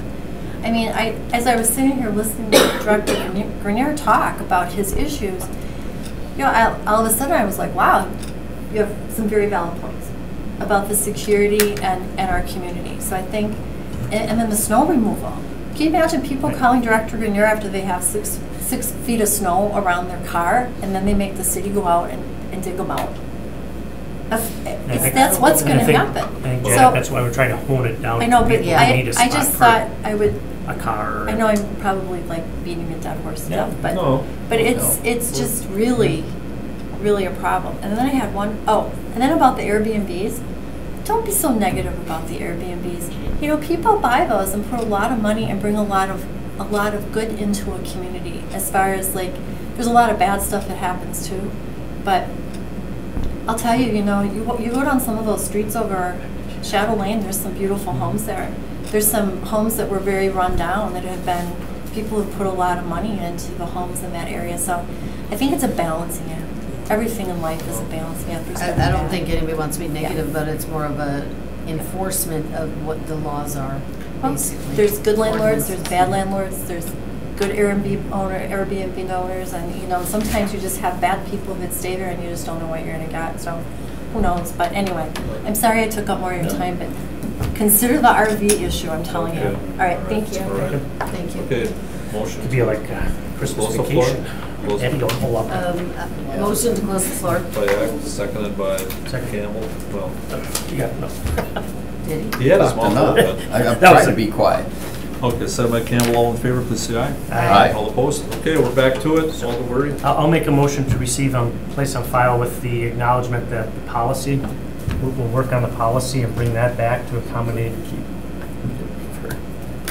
We talked about it. We talked about it. Don't repeat everything we said. No. I second it. Oh, are You we second ready that? for a second? Yes. Are you still going? Yeah, no, I would Okay, say just there's a making happy sure- middle ground here somewhere. and Okay. damn it, we're gonna find it. By golly, keep trying. Okay, we have a motion by Worry, seconded by Eck. Any other discussion? All in favor, please say aye. Aye. All opposed? Thank you, staff and citizens, for your input. Just because your item's over, though, you don't have to go. We've got plenty more It's coming. exciting. You Look might at want to the- talk about Yeah, tree and brush trimmers. Anybody? Can we like run some trailers or something on the next meeting? Let's take 3 seconds to get our breath. We're moving back up to number 2. I think the rest is pretty Number technical 2. stuff. I don't think anything's All in right. your area. Yeah, we're, Under the table stuff. well, you want to Oh. stay. Under the table, yeah. Well, that's all the time. Did you Don't want to want look? anything- I have a Not just copy now. of the agenda if you want to read We just want to it. remove somebody at the table that, you know. Yeah. I'm sorry. Okay, here we go. No, I don't do that. It's all public, so not And we under the did, table. and we did move everything up for everyone. I don't do under the table stuff. Yeah. You're being recorded. Only I because, know, I know. only because I'm really tired and I can't. Very tired. Oh, my Okay. God. number Can we, 2. can we continue here, please? Yeah. Yes. Folks, There's more? There's more. Yeah, we. Number 2, consideration with possible action on a request by Alder Stevens on behalf of Shane Zerbal to install 2 streetlights along Van Buren, spelled wrong by the way, street between Neutral Street and Spinnaker Lane, referred to staff at the Wednesday, July 27th, 2022 of Permanent Services Committee meeting. Alder Stevens is not here. Staff? Okay, subsequent to the July 27th meeting of the Improvement Service Committee, staff did go out into the field to take a look at where streetlights may be appropriate. This particular stretch of Van Buren is 1 block south of University Avenue, and if you're familiar with the University Avenue Market, it would be the backside of the University Avenue Market. While staff was in the field looking at potential candidate sites for streetlights, we noticed that the wall pack lighting mounted on the backside of the University Avenue Market was not working. So in addition to reaching out to Mr. Zerbal and having a conversation with him, staff reached out to the University Avenue Market. They have gone back, replaced and updated their wall pack lighting, and subsequent to that, Mr. Zerbal has indicated to us that there is quite sufficient amount of light Probably on more that than he stretch of wants. Van Buren and has requested to rescind his request. So Yay. staff recommends to receive and place on file. Motion to Enjoy these receive and moments. place on file. Second, since Are you it's, done? No, I since am. it's the border of my district, I will second it. But Second it was by dark Campbell. back there. Yes. Yeah. All in favor, please say aye. Aye. Good Wow. job, mister. Are you crying over there? No, Yeah, it's not he's that all- awful. We get everybody's happy. What do you made them leave Okay, that now. was quick, You so made let's them move leave. on. That was divine intervention there. You made them leave now. They Not could've really. Went away happy. That's right. All right. Number 4, to approve a professional services contract with Majeski and Masters for the design of the West Leaf mechanical rehabilitation for the Main Street Bridge over the Fox River. B5311 in the amount of $253,000, $253,095. Staff. So we have been working with Majeski and Masters on investigation on the Main Street Bridge. This is again for the hydraulic replacement over there. So they have been working with us on diagnosing what we have and what options would be available to us. So we have looked at things like replacing the hydraulic system with a full electric system using electric motors to lift the bridge. So they've gone through and done a lot of the diagnostics, finding out what's wrong and providing an approach, a pathway for us to move forward. And the best part of that is the pathway that they have provided to us is a phased approach. So we don't have to borrow $2 million all at once. We're kind of taking this in maybe $500,000 chunks over 3 or 4 years where we can afford to do it a little at a time. Wasn't there some, I'm sorry. Go ahead. Weren't we kind of holding our breath for some more federal money, right? We still are. Okay. Well, one of the nice things about the segmented or phased approach is if we're successful in acquiring money, we can do 2 phases at once. But it's broken up into individual components. So through the investigative phase, and I think at the July meeting we had an amendment to that investigative phase. We've completed the investigation. We would like to continue with M&M to do the actual detailed design and generate plans and specifications. So we're asking to enter into a contract for the actual design, the detailed design of the replacement components. Alder Eck and then Alder Campbell. I just wondered, is this in your budget? Yes. Okay. That's all I got. Alder Thank Campbell. you. Just clarification, that's Main Street Bridge, right? Correct. That's the one that we own, that the city owns? Correct. City owns, Okay, right. that's the only one, right? Yes. Okay, just clarifying that, picked that up the last time. No, is that an issue then with, because you mentioned federal monies, Alder Wery? You know, I mean, it's owned by the city, but we could still apply for grants. It resides, or any bridge over 20 feet. That's the span of 20 feet designates the difference between culvert and bridge. So if it has over a 20-foot span, technically just about any bridge in the state qualifies for the state bridge program. It's a matter of sufficiency rating, load restrictions when you get the money. This one, because it happens to reside on a state trunk highway, no state trunk highway. it's not. That is a federal primary aid highway. That is US Highway 41. And it also comprises part of what's referred to as the NHS, or the National Highway System, because in the event of I-43 being inoperable, when the Freeville Bridge collapse happened, the official route of I-43 was Webster Avenue to University, to Monroe, to Maine, to Broadway, to Mather, Belt, and out. So this does reside also on alternate I-43. So it is eligible for federal funding, and what we are attempting to do when we get into the actual construction, there is a lift bridge program that the state offers. That's a reimbursement program. We will apply for as much reimbursement as we can, but that's a competitive program that you're in with, I believe, 8 other bridges across the state. Do we have, just one quick and then I'll get, is there, you know, with the bridge that we have here, we've had issues over the years just with repairs and things like that. Does your department, what is your feeling about this bridge at this time, generally speaking? Workable? I mean, you feel, I mean, it needs work, obviously. So all bridges do, and one of the things, I shouldn't take joy in it, but the last couple of bridge problems that have happened, we had a gear slip and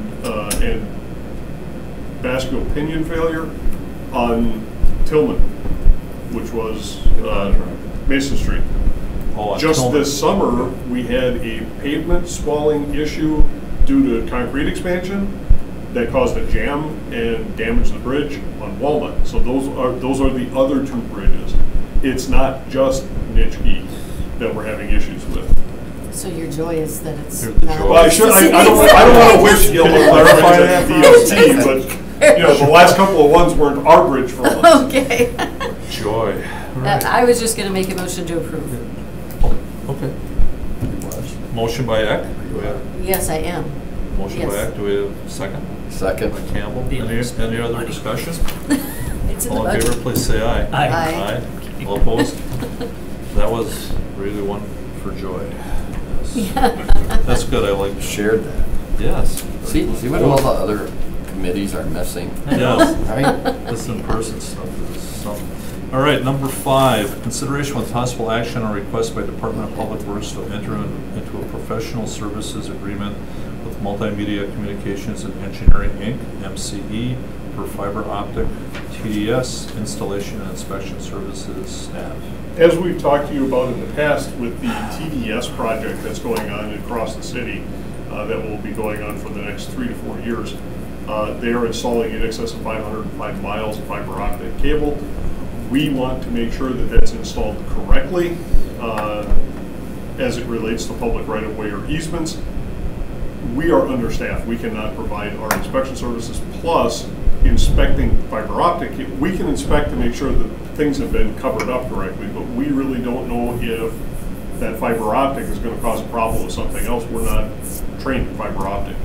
MCE was the contractor who installed, I believe they installed the city-county fiber. Correct. So when the city-county fiber project went in 2008, 2009, they were actually the contractor who put that in. This is what they do for a living. We were fortunate enough to get one of the individuals from MC&E to act as our inspector. So it's not a full-time job, and we'll use our standard, you've seen our professional services contract when we contract with somebody. It's the same professional services contract form.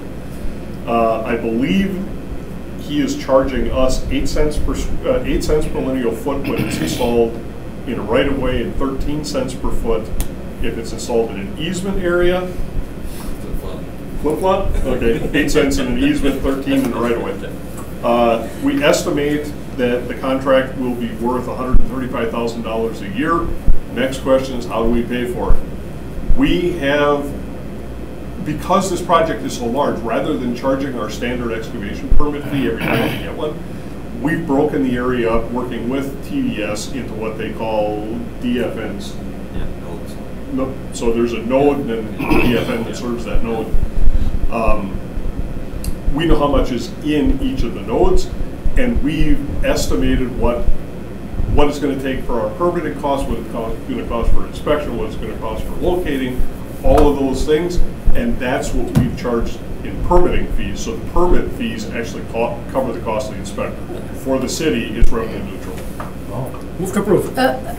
Second. He knew we were going to ask that, so I appreciate that Yeah. you know we're very All right. fiscally responsible.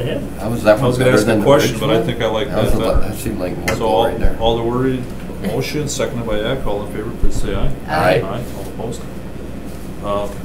Great. That's fantastic. Just one side on this, and I don't, Director, I talked to you about these obstruction permits that these utility companies are getting, and I don't know if you at Walders I'll get calls and somebody says, they're digging up my yard, who is it, blah, blah, blah, and I go, I don't know. So I don't know if that's something that maybe doesn't totally pertain to this, but somewhat. So is that something that we can talk about? Under E1. There we go. You're right. Thanks for reminding me. We've only been here 3 hours and 5 minutes. Whoa. Thank you. I'm good. All right, next, number 6. Consideration with possible action on request by Department of Public Works to award the East River Trail and Canoe Kayak Launch Project at a staff level. Staff. Right now, trying to get projects bid and constructed yet this year, every day is critical. So this particular project is going to be coming in during September, and there's a oddity in the September schedule where there's going to be like a 2-week gap between a committee and a council, and we're actually receiving the bids in the middle of that gap. It would result in a 3-week delay for us to come through committee and get council approval at the next council meeting. So we're just asking for approval at this time. Yep, So we will have that would authority. award the contract if there's money, if it makes sense, if it's not overpriced. The same thing that we're going to be talking about at earlier. Right, and that's happened before where we've had. We're actually doing time it again frames. tonight. Yes. I think I'm fine with that because I've seen you kick out bids because it was just crazy. So I Right. mean, guys are Yeah. reasonable on this. Yeah. Okay, so we Make have a to motion. approve. Motion Oh, by sorry. Leary, seconded by. Second. Second by Eck. feel like All in we- favor, please say aye. I know, you're like, Aye. All Aye. opposed, aye. I, Oh, you're jumping through it. really good. All right. You, Randy. Number 7, consideration with possible action on proposed 2023 parking division rate structure. So I'm going to give you a brief overview, and then I'm going to let Chris take this over. Chris has, again, provided you with a very nice 8 or so page Yeah, I know. there's a big Interior and sound, yeah. In your spare time? So you have to 6-page document. recalculate it without 270. And what it does is it gives you a history on what goes into our rate fees and what we've done historically. The big ticket item here, if you will, is the conclusions and recommendations. Taking a look at how things have rebounded since the pandemic. Now, we were lucky that we had a decent cap reserve fund built up in the parking division because we sure tapped into it over the last 2 years. Yeah, it's been raining. Rainy day fund. As people weren't coming downtown as much, especially our ramp counts and our meter counts went way down. Now that's starting to recover, and things are looking up, but we're not getting too crazy optimistic just yet. So based on what we're seeing as trends here in downtown Green Bay, we are recommending that we increase rental rates by 5%, rounded up to the next dime. So that would be anybody that's both surface lots and ramps that have monthly rentals with us. Maintain the meter rate at 95 cents per hour, maintain the Adams Street lot and River Ramp hourly rate at $1.10 per hour, maintain the ramp hourly rate at 85 cents an hour, maintain our current citation rates, overtime, parking, and expired meter at $22, no parking and overnight on-street parking, $32, no stopping or standing hydrant, fire lane, or bus stop violation at $42, a 1-week late fee is $12 added to the citation face value, and a 1-month late fee is $22 added to the citation value, and the $12 in addition to the $12 1 week late fee. There is also a larger citation rate history that's provided on page 6 of 6 that talks about off-truck route and disabled plate. Remember back in 2020 we made a rather significant change. We went from 150 to 302 for parking in a disabled stall. It's not a widely abused privilege, but it does happen. So what we want to make sure is if it happens, somebody knows about it so they're not going to try it again. So that's kind of just a higher level overview of the information that Chris has provided. Anything that you... I see the citation rate, Chris, maybe because the truck off the truck route, you know, $50, you know, we're having, you know, in my district, Bond Street is being redone, and a lot of citizens are worried that people are going to be driving trucks down that road again. And Director Hanson, you know, Dave Hanson mentioned that there's some no parking, you know, no truck route signs, and you know, I see them, but it's not like wow, you know. But I would think truck drivers would realize that, you know what, we're not supposed to drive on these roads. And I thought I understood, according to him, he stated that a driver could lose a CDL license possibly if he breaks the law on that. Violation is that one of the... Violation of truck route restrictions is something that a CDL insurance carrier is definitely going to look at.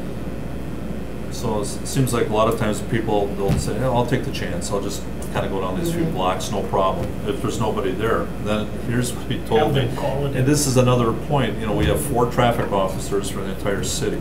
He said if we had 16, 8 on each side of it would deal with speeding, it would deal with all this stuff.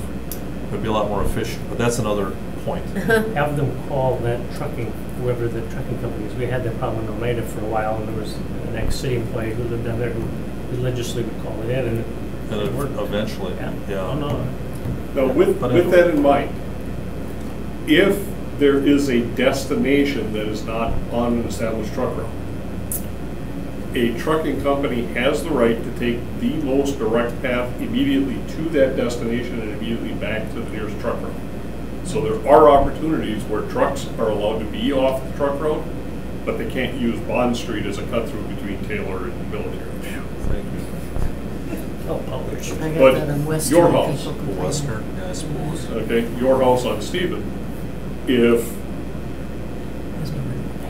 an appliance company was delivering a washer and dryer to your house, they got to get off the truck route to get them. Oh, yeah. But they have to take the most direct route to your house, then the most direct route back on. Okay, that was just one point, but Yep. Chris, I don't know if you had things to add to this. No, I just a quick FYI, I don't want to drag it out. One of the main driving reason for this significant, if you will, you can see the history of rates that have typically been 2-3%. Some years 0. I don't know if we're going to ever see that again. Yeah. Is the supply, demand, price of steel, which lends to vehicles and equipment, parking equipment, electronics. You know, we live in that world now. We'll never get away from it. Fuel and motor fuel and electricity. We have a lot of lights in the ramps and lots. Oh, yeah. No, we understand that. That's why, in a way, I was surprised that things didn't really raise all that much, except for that rental. That was the only thing that really. Well, and then just one other thing we do want to make you aware of. I've been having a conversation with the mayor's office. As we have been going, we have an annual contract for ramp repairs, and we spend about $650,000 a year doing maintenance work on our ramps to keep them functional and moving forward, because cars park there during the winter, cars drip, there's salt in there, salt's bad for ramps, okay? There's a lot of things that go on in a ramp. It's not a real hospitable environment. So you have to be up to date on your maintenance. I believe the Cherry Street ramp was constructed in 2002 or 2004. So 2004, 2005, we are getting up we're nearing the 20-year mark. Okay, that's when you start to see some significant maintenance activities. Main Street is our oldest facility, and it's starting to show its age. And we are anticipating that over the next several years, we could be putting as much as $500,000 a year into Main alone. If you remember, for those of you who've been on the committee or council for a while, those of you who haven't, this would be new information to you. When Schreiber Foods Incorporated decided to locate their global technology center and home office in downtown Green Bay, there was an option in that development agreement that no later than August of 2031, the Main Street ramp goes away. And they have the right to purchase that property. 2031 is only 9 years from now. Okay, the first 11 years of that agreement went by really, really quickly.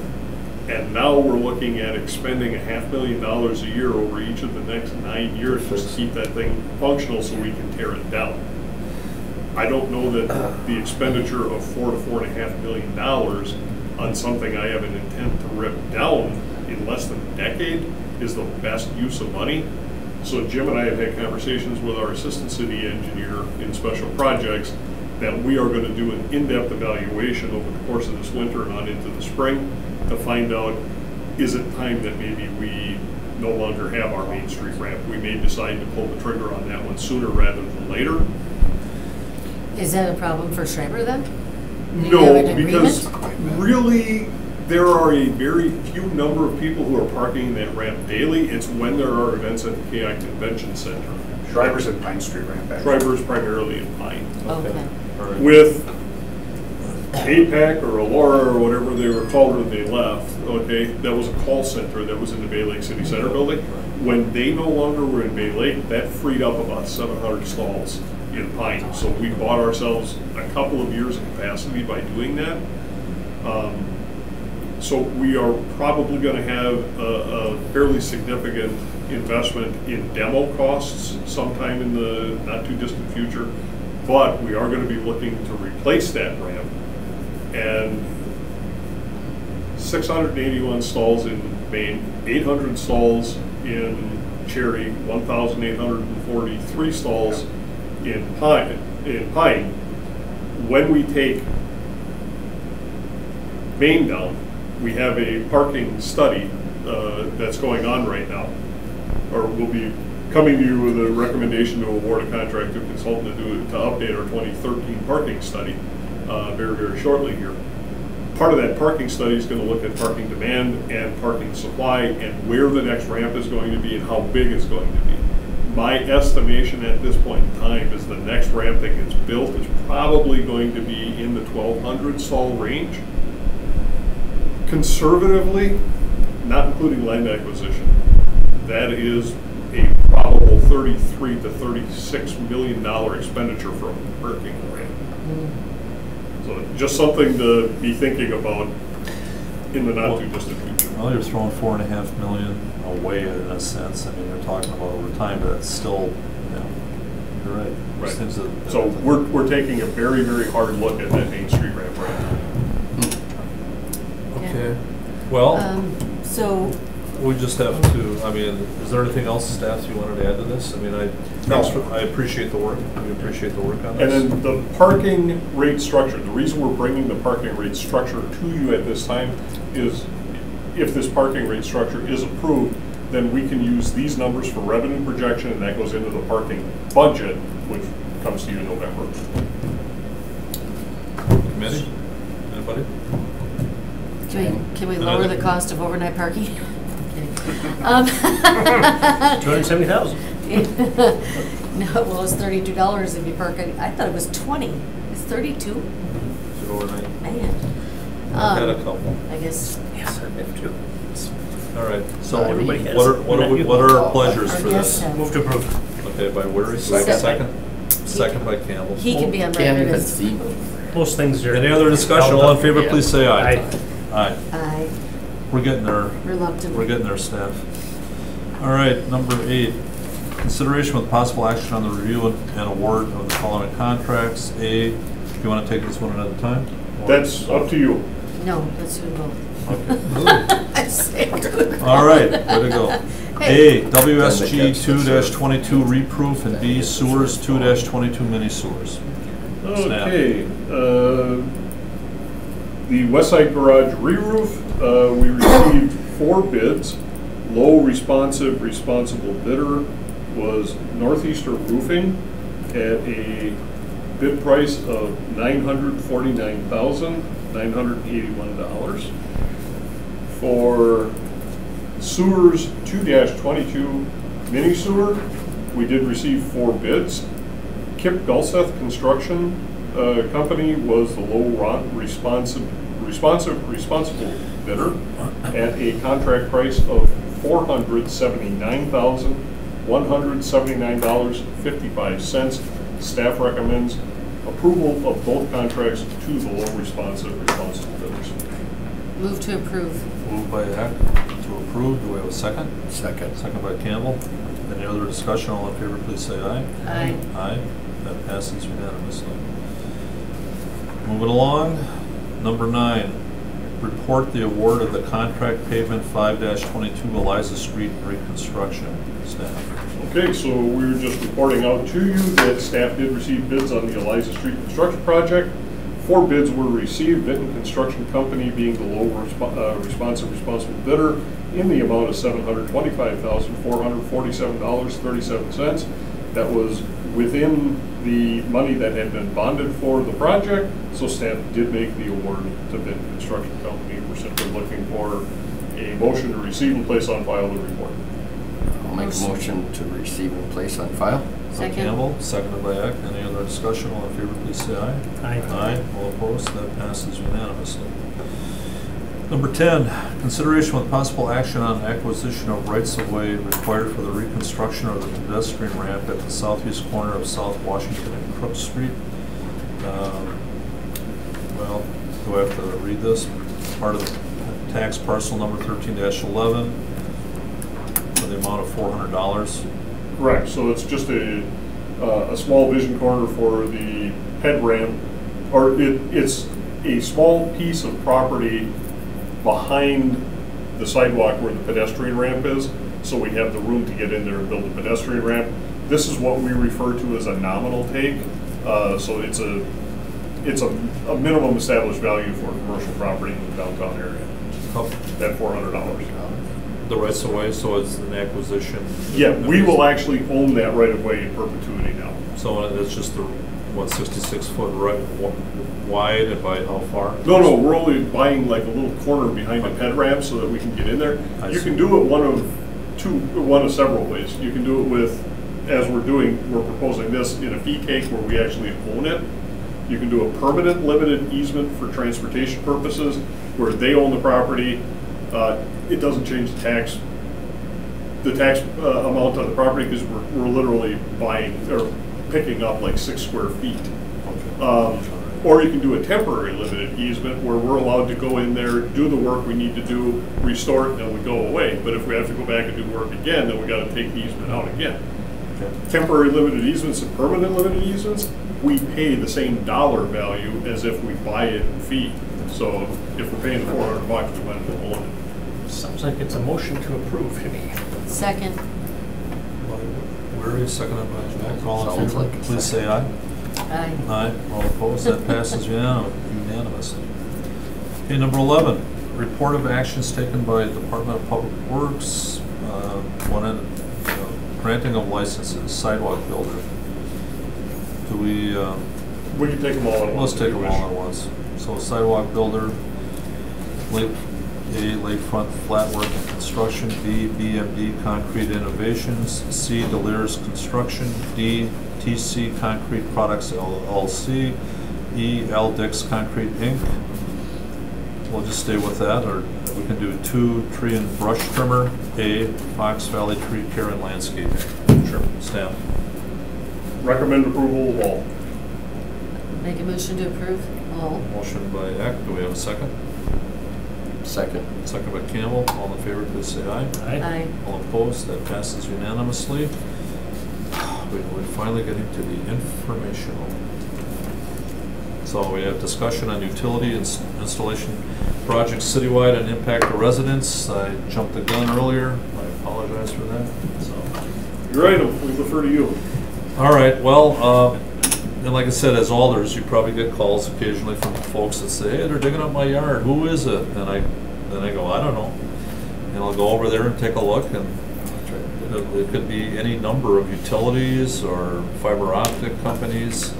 And I did have a discussion with Director Griner last week in his office, and we talked about that. And he said a lot of places will, a lot of these companies will get obstruction permits that they pay for, but occasionally someone sneaks through and doesn't do that. So it makes it difficult for us to tell our citizens, well, what is going on. So I spent maybe 20 minutes talking to one of the gentlemen for this fiber optic company.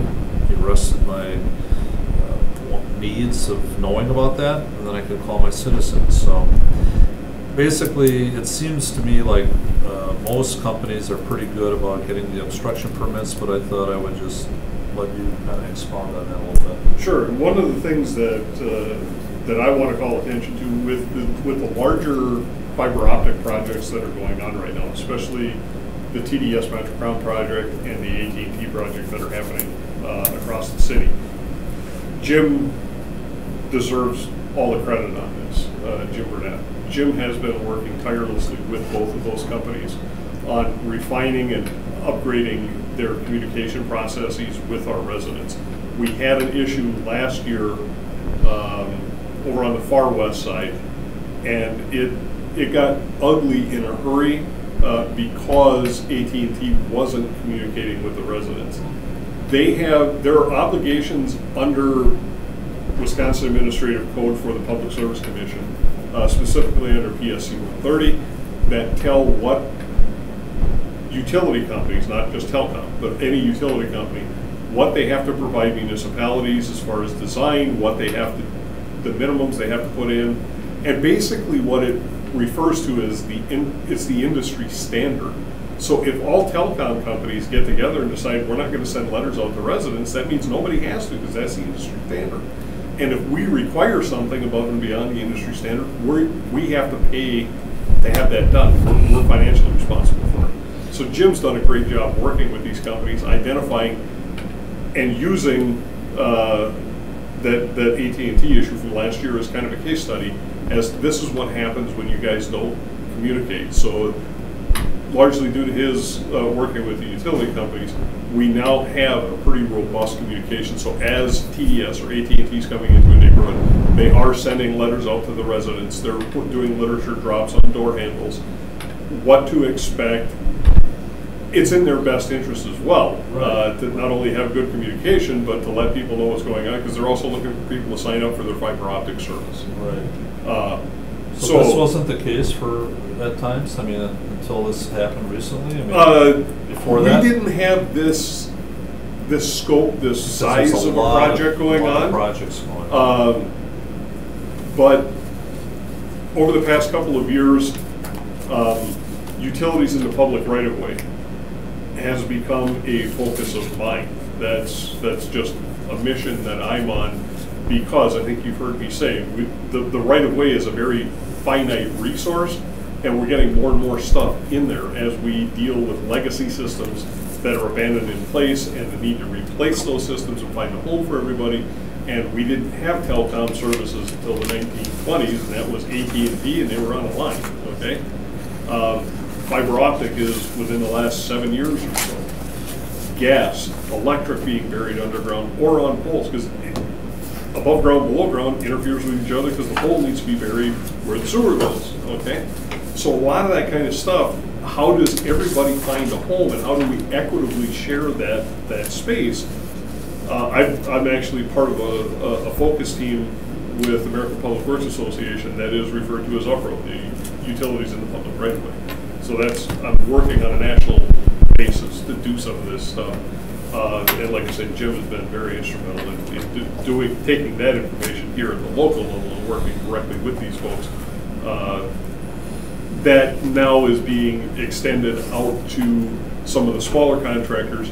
Somebody who's not doing miles and miles, but rather is doing 300 feet, and they think they're just going to sneak in here and knock it off and get out and save themselves $85 in permit fees. Well, if you get caught, that could be a lot worse than the $85. Is this all being documented in a sense? Because I know that these companies are all on their own platforms, if you will, but as far as, for the city, we have our GIS system showing sewers and sanitary and all sorts of things. When somebody else does a project like that, that's within the city right away or located here, is there some kind of documentation that you folks have that you know where this is, or is that something that you don't have? No, we don't. So the way to obtain that information, typically you would need that information if you're doing a project and you want to make sure you don't hit something. So when you call into a one-call system, you can call into Digger's hotline.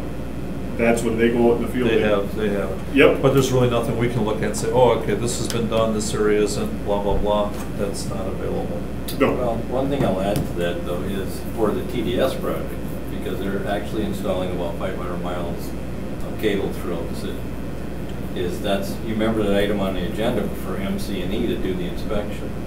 That's one of the tasks that they have, is to work with TDS. If there's a change done in the field, they coordinate the change of plans so that we actually have a record drawing of how things are done. But unfortunately, that's a vendor. We don't have that for everybody. Yeah. And there's a handful of vendors out there installing this stuff. I think for me, for the alders, it's just that if somebody's doing some work, it'd be nice to know what is there. And if you mention that, like this TDS, that they're hanging stuff up on doors and they're contacting citizens, well, that helps, because then we won't get the calls. Right.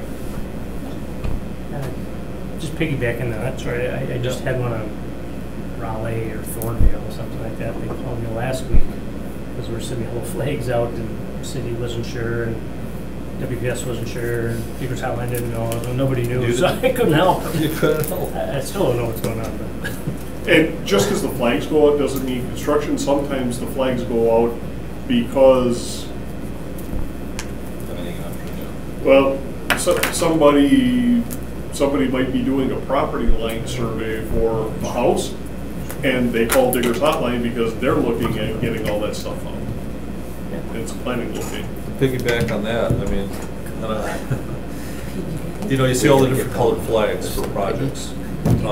Is there something in Public Works in the manual or that says, okay, this color is for this? Digger's Hotline tells you that. Digger's Hotline will tell you that. I just thought.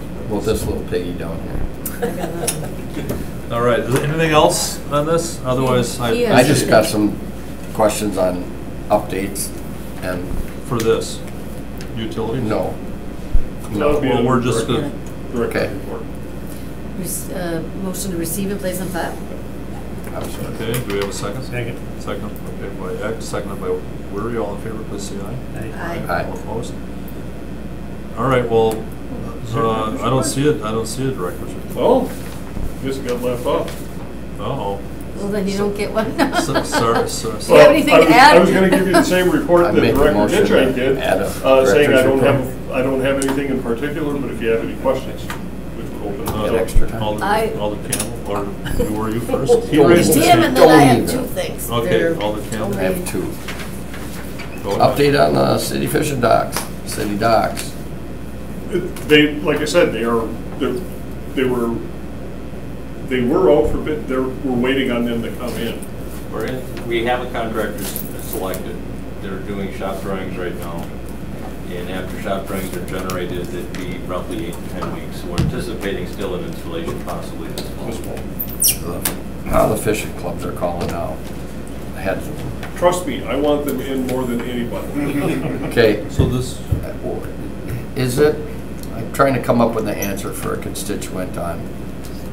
There's a corner property over by her house at the end, and she's like, "Why doesn't somebody build there?" How do I handle that? Like, where can I mean, I could probably go under Brown County land. I don't know if there's something on here. She wants to know who owns it and why isn't there something being built there? I don't know if the city owns it or. I think that would be the planning and community development. I mean, I got to give her an answer. Like, what's the difference? You know? I guess. I would have community development look at that. You know, where do I find the answer? Refer them. Who owns it? Well, to find out who owns it, you can simply go to the city's website. Okay. And there is on the left-hand margin. Okay. There is a button over there that says open data. Okay. If you click on that, punch in the parcel number or the address, everything about that parcel will pop up on the screen. All right. I knew there was a way to do it. I just couldn't remember where. Thank you for the. Okay. You finished? Yeah. Okay. Alder Eck? Very quickly, probably a little random, but one of them is, we always think of this after everybody's gone, but those pictures need to be updated, so I don't know who needs to do it. But they're very old. Needs to be coordinated through the mayor's office. Okay. Okay, so we have to contact the mayor? Contact the mayor's office. Best of luck. All right, and the second thing is, one of the things I noticed, so we go through the committee and we'll recommend approval or whatever, but it doesn't always get updated on the little form that gets put in the agenda packet. You know, with the blue lines, and it'll say recommendation. Just a thought that it doesn't always say recommended. Because when I first came on council, I looked at that and I was like, it doesn't really say. It doesn't always say. So at council, you're saying that you don't have what was stated? Right, like the committee recommends it, shouldn't that be under there? It's a thought. I don't know. Because that's what the form is for. So just putting that out there. I don't know who does that. Do you know what I'm saying? That would, well. We go through and we. Well, each department handles their own. Each committee does. Each committee does its own different. Yeah, I guess. Do you have an example? Maybe you can show. I don't know. Well, it's in our packet, here, and it has the blue lines and it says what it is, and then underneath it there's a spot where it says recommendation. Oh. And then if we're referring it to the full council, should it say the committee preferred? That's a staff recommendation that's coming forward to the committee. Okay, but it doesn't. It most time doesn't say anything. We just don't put the staff recommendation, she's talking on the Yes, the okay. individual. Yeah, like Right. that. But then I Here, thought the that, recommendation, we then don't when it fill goes to that the in. full committee, You'll I talk thought it about should it. say that it's recommended by the committee. That it- That's not what this does. Oh, okay, all right. This would be the staff recommendation to the committee, Okay. not the committee recommendation to the That's council. not The committee recommendation to the rookie council question, just like- is the Is report. our action, yeah. Yeah. Well, but a lot of times it's empty, so that's my whole point, is it doesn't Why say. have it? Because you said you don't use it. It's not used. Yeah, I don't know that anybody does. Well, I don't really look it's- at. I'm just pointing out that it's there. Okay. Well, Yeah, I know what you're asking, so. Okay, I can just look. wondering We could- about it. well, I want you to sleep tonight, so. Hey, I said it was random, but the picture thing, we literally think of every time we do. everybody's gone, then we're like, man, Yeah. who do we gotta talk to about the And, picture? and the map? The map, someday? The map, The map, the one. I The wanna see map it. of all the streets that are gonna be fixed? Yeah. Someday. like they used to have Well- in the clerk's office, that big map when you'd walk in. You remember that? In the clerk's office, there was that huge map of the city, and you could, The districts. yeah, it was. But I it want was to see just the, a I big, want to huge see the city map on roads. the wall, I want to see wasn't it? roads that are upgraded and Yep. I want to see that. Oh, yeah, well, we We'll can take talk over this about that on, this having will it be be our- on the website. This is at gonna some be the new point. parks and INS, Just- meeting, said somebody else is here. We might as well just take it over, start putting stuff up. Hey, they're What, coming. want some street signs and stuff in here? All right, are we all done here? Public I- hearings. We got public Done. hearings. No, None. we Good. didn't. So I would suggest Uh, adjournment Motion to adjourn. by Eck. Do we have a second? Second. Campbell. Second. Next meeting, well, actually, next meeting is September 14th. So thank you all. Aye. Oh, we all approve? Yes, Aye. I, Aye. and I have left the You know, meeting. Stevie. Yes. Good job. See ya.